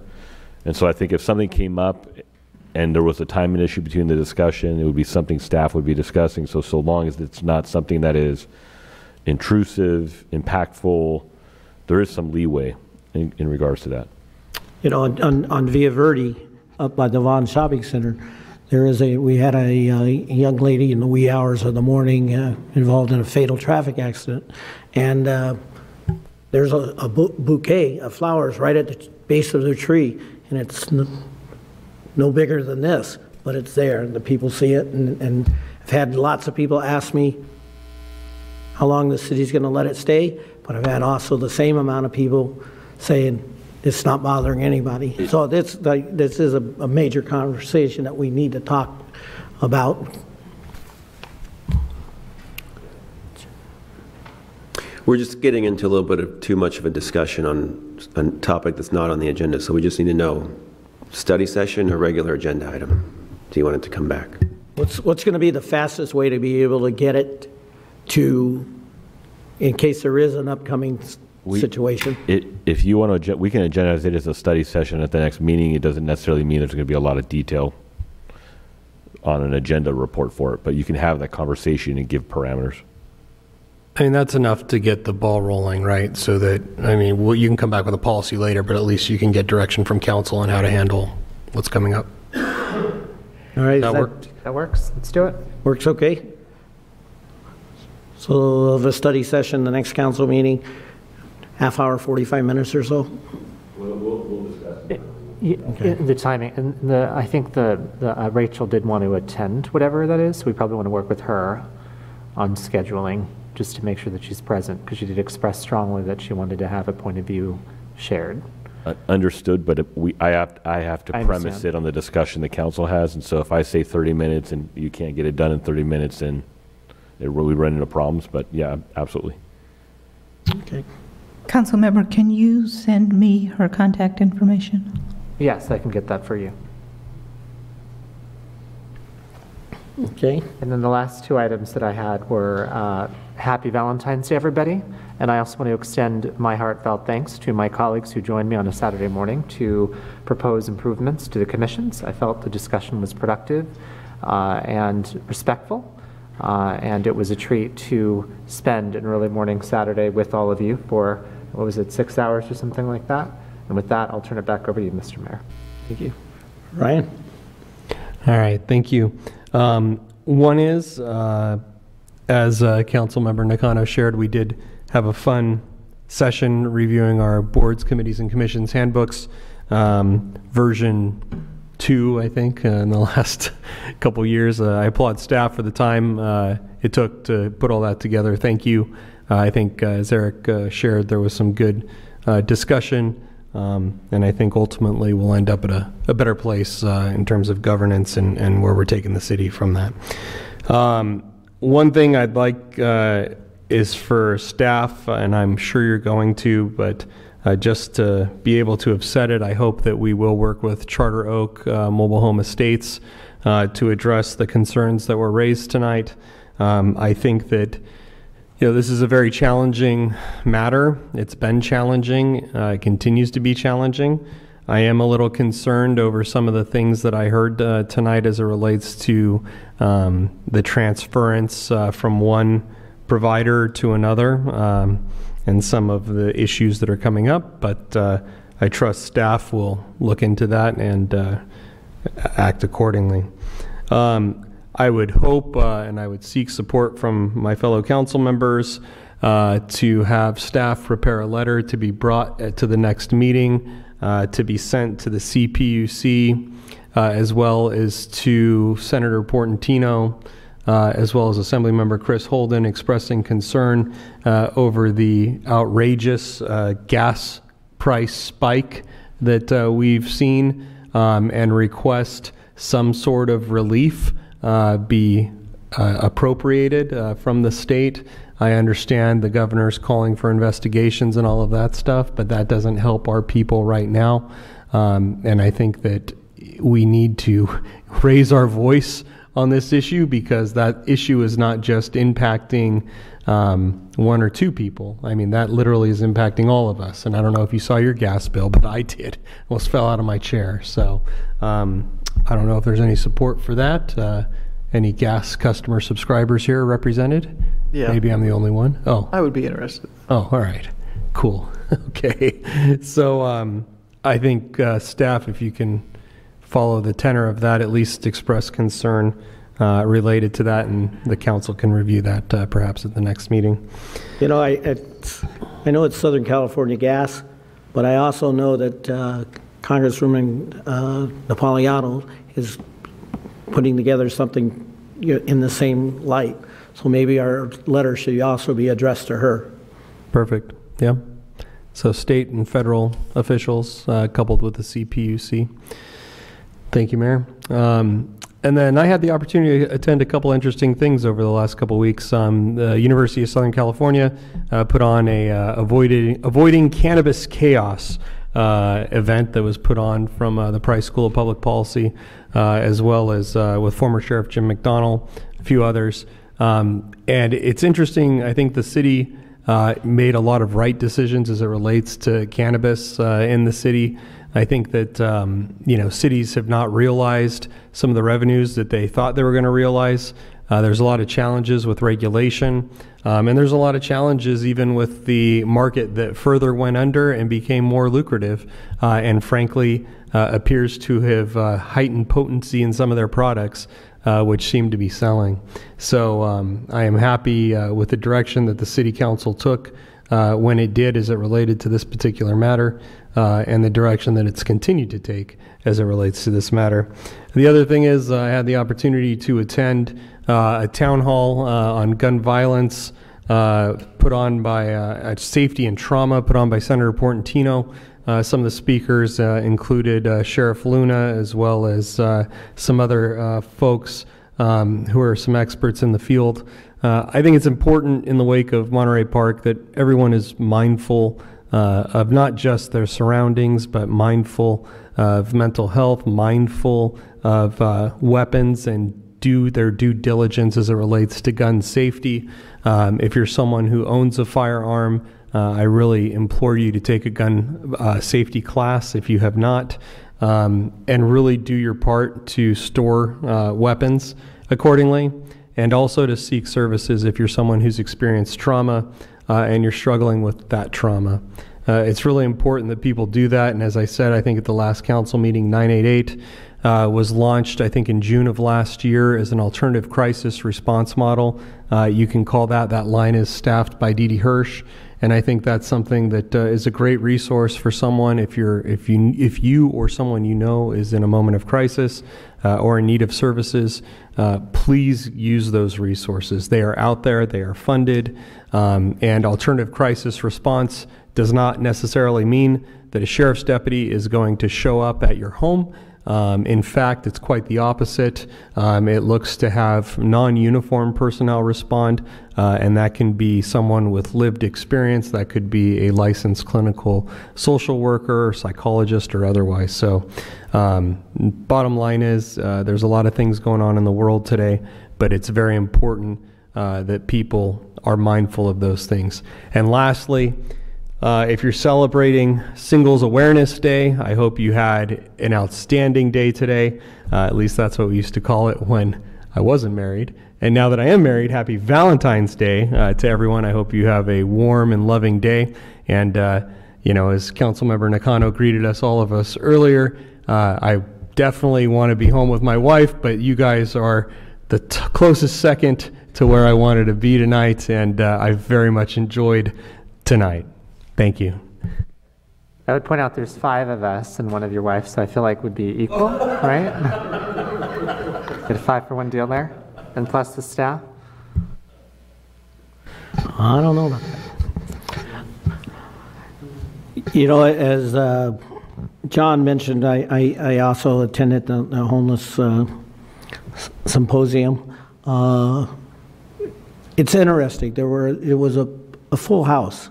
About 250, 300 people, and they were all, either council members or folks from to deal with our staffs and things like that. But the people that are kind of coordinating it seem to be pretty sharp, and they know what they're doing, and they're open to us sitting down and talking with them, and I thought that was good.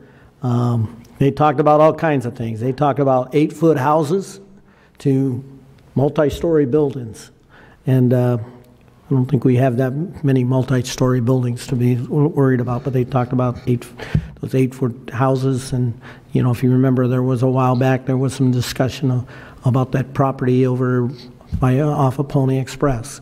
So I don't know. There's nothing in our world right now that we're looking at it like that, but there are people out there that are looking for those type of opportunities. And this was up at the Sushi. They have become just a fabulous partner in the city of San Dimas. I also attended the following Saturday a clay exposition there. Okay, and I didn't know what I was going to, but I gave the opening remarks, and then then we figured out what it was all about, and it was some of the prettiest clay fabrications that I've ever seen. So I said, what is this all, what's the meaning of this?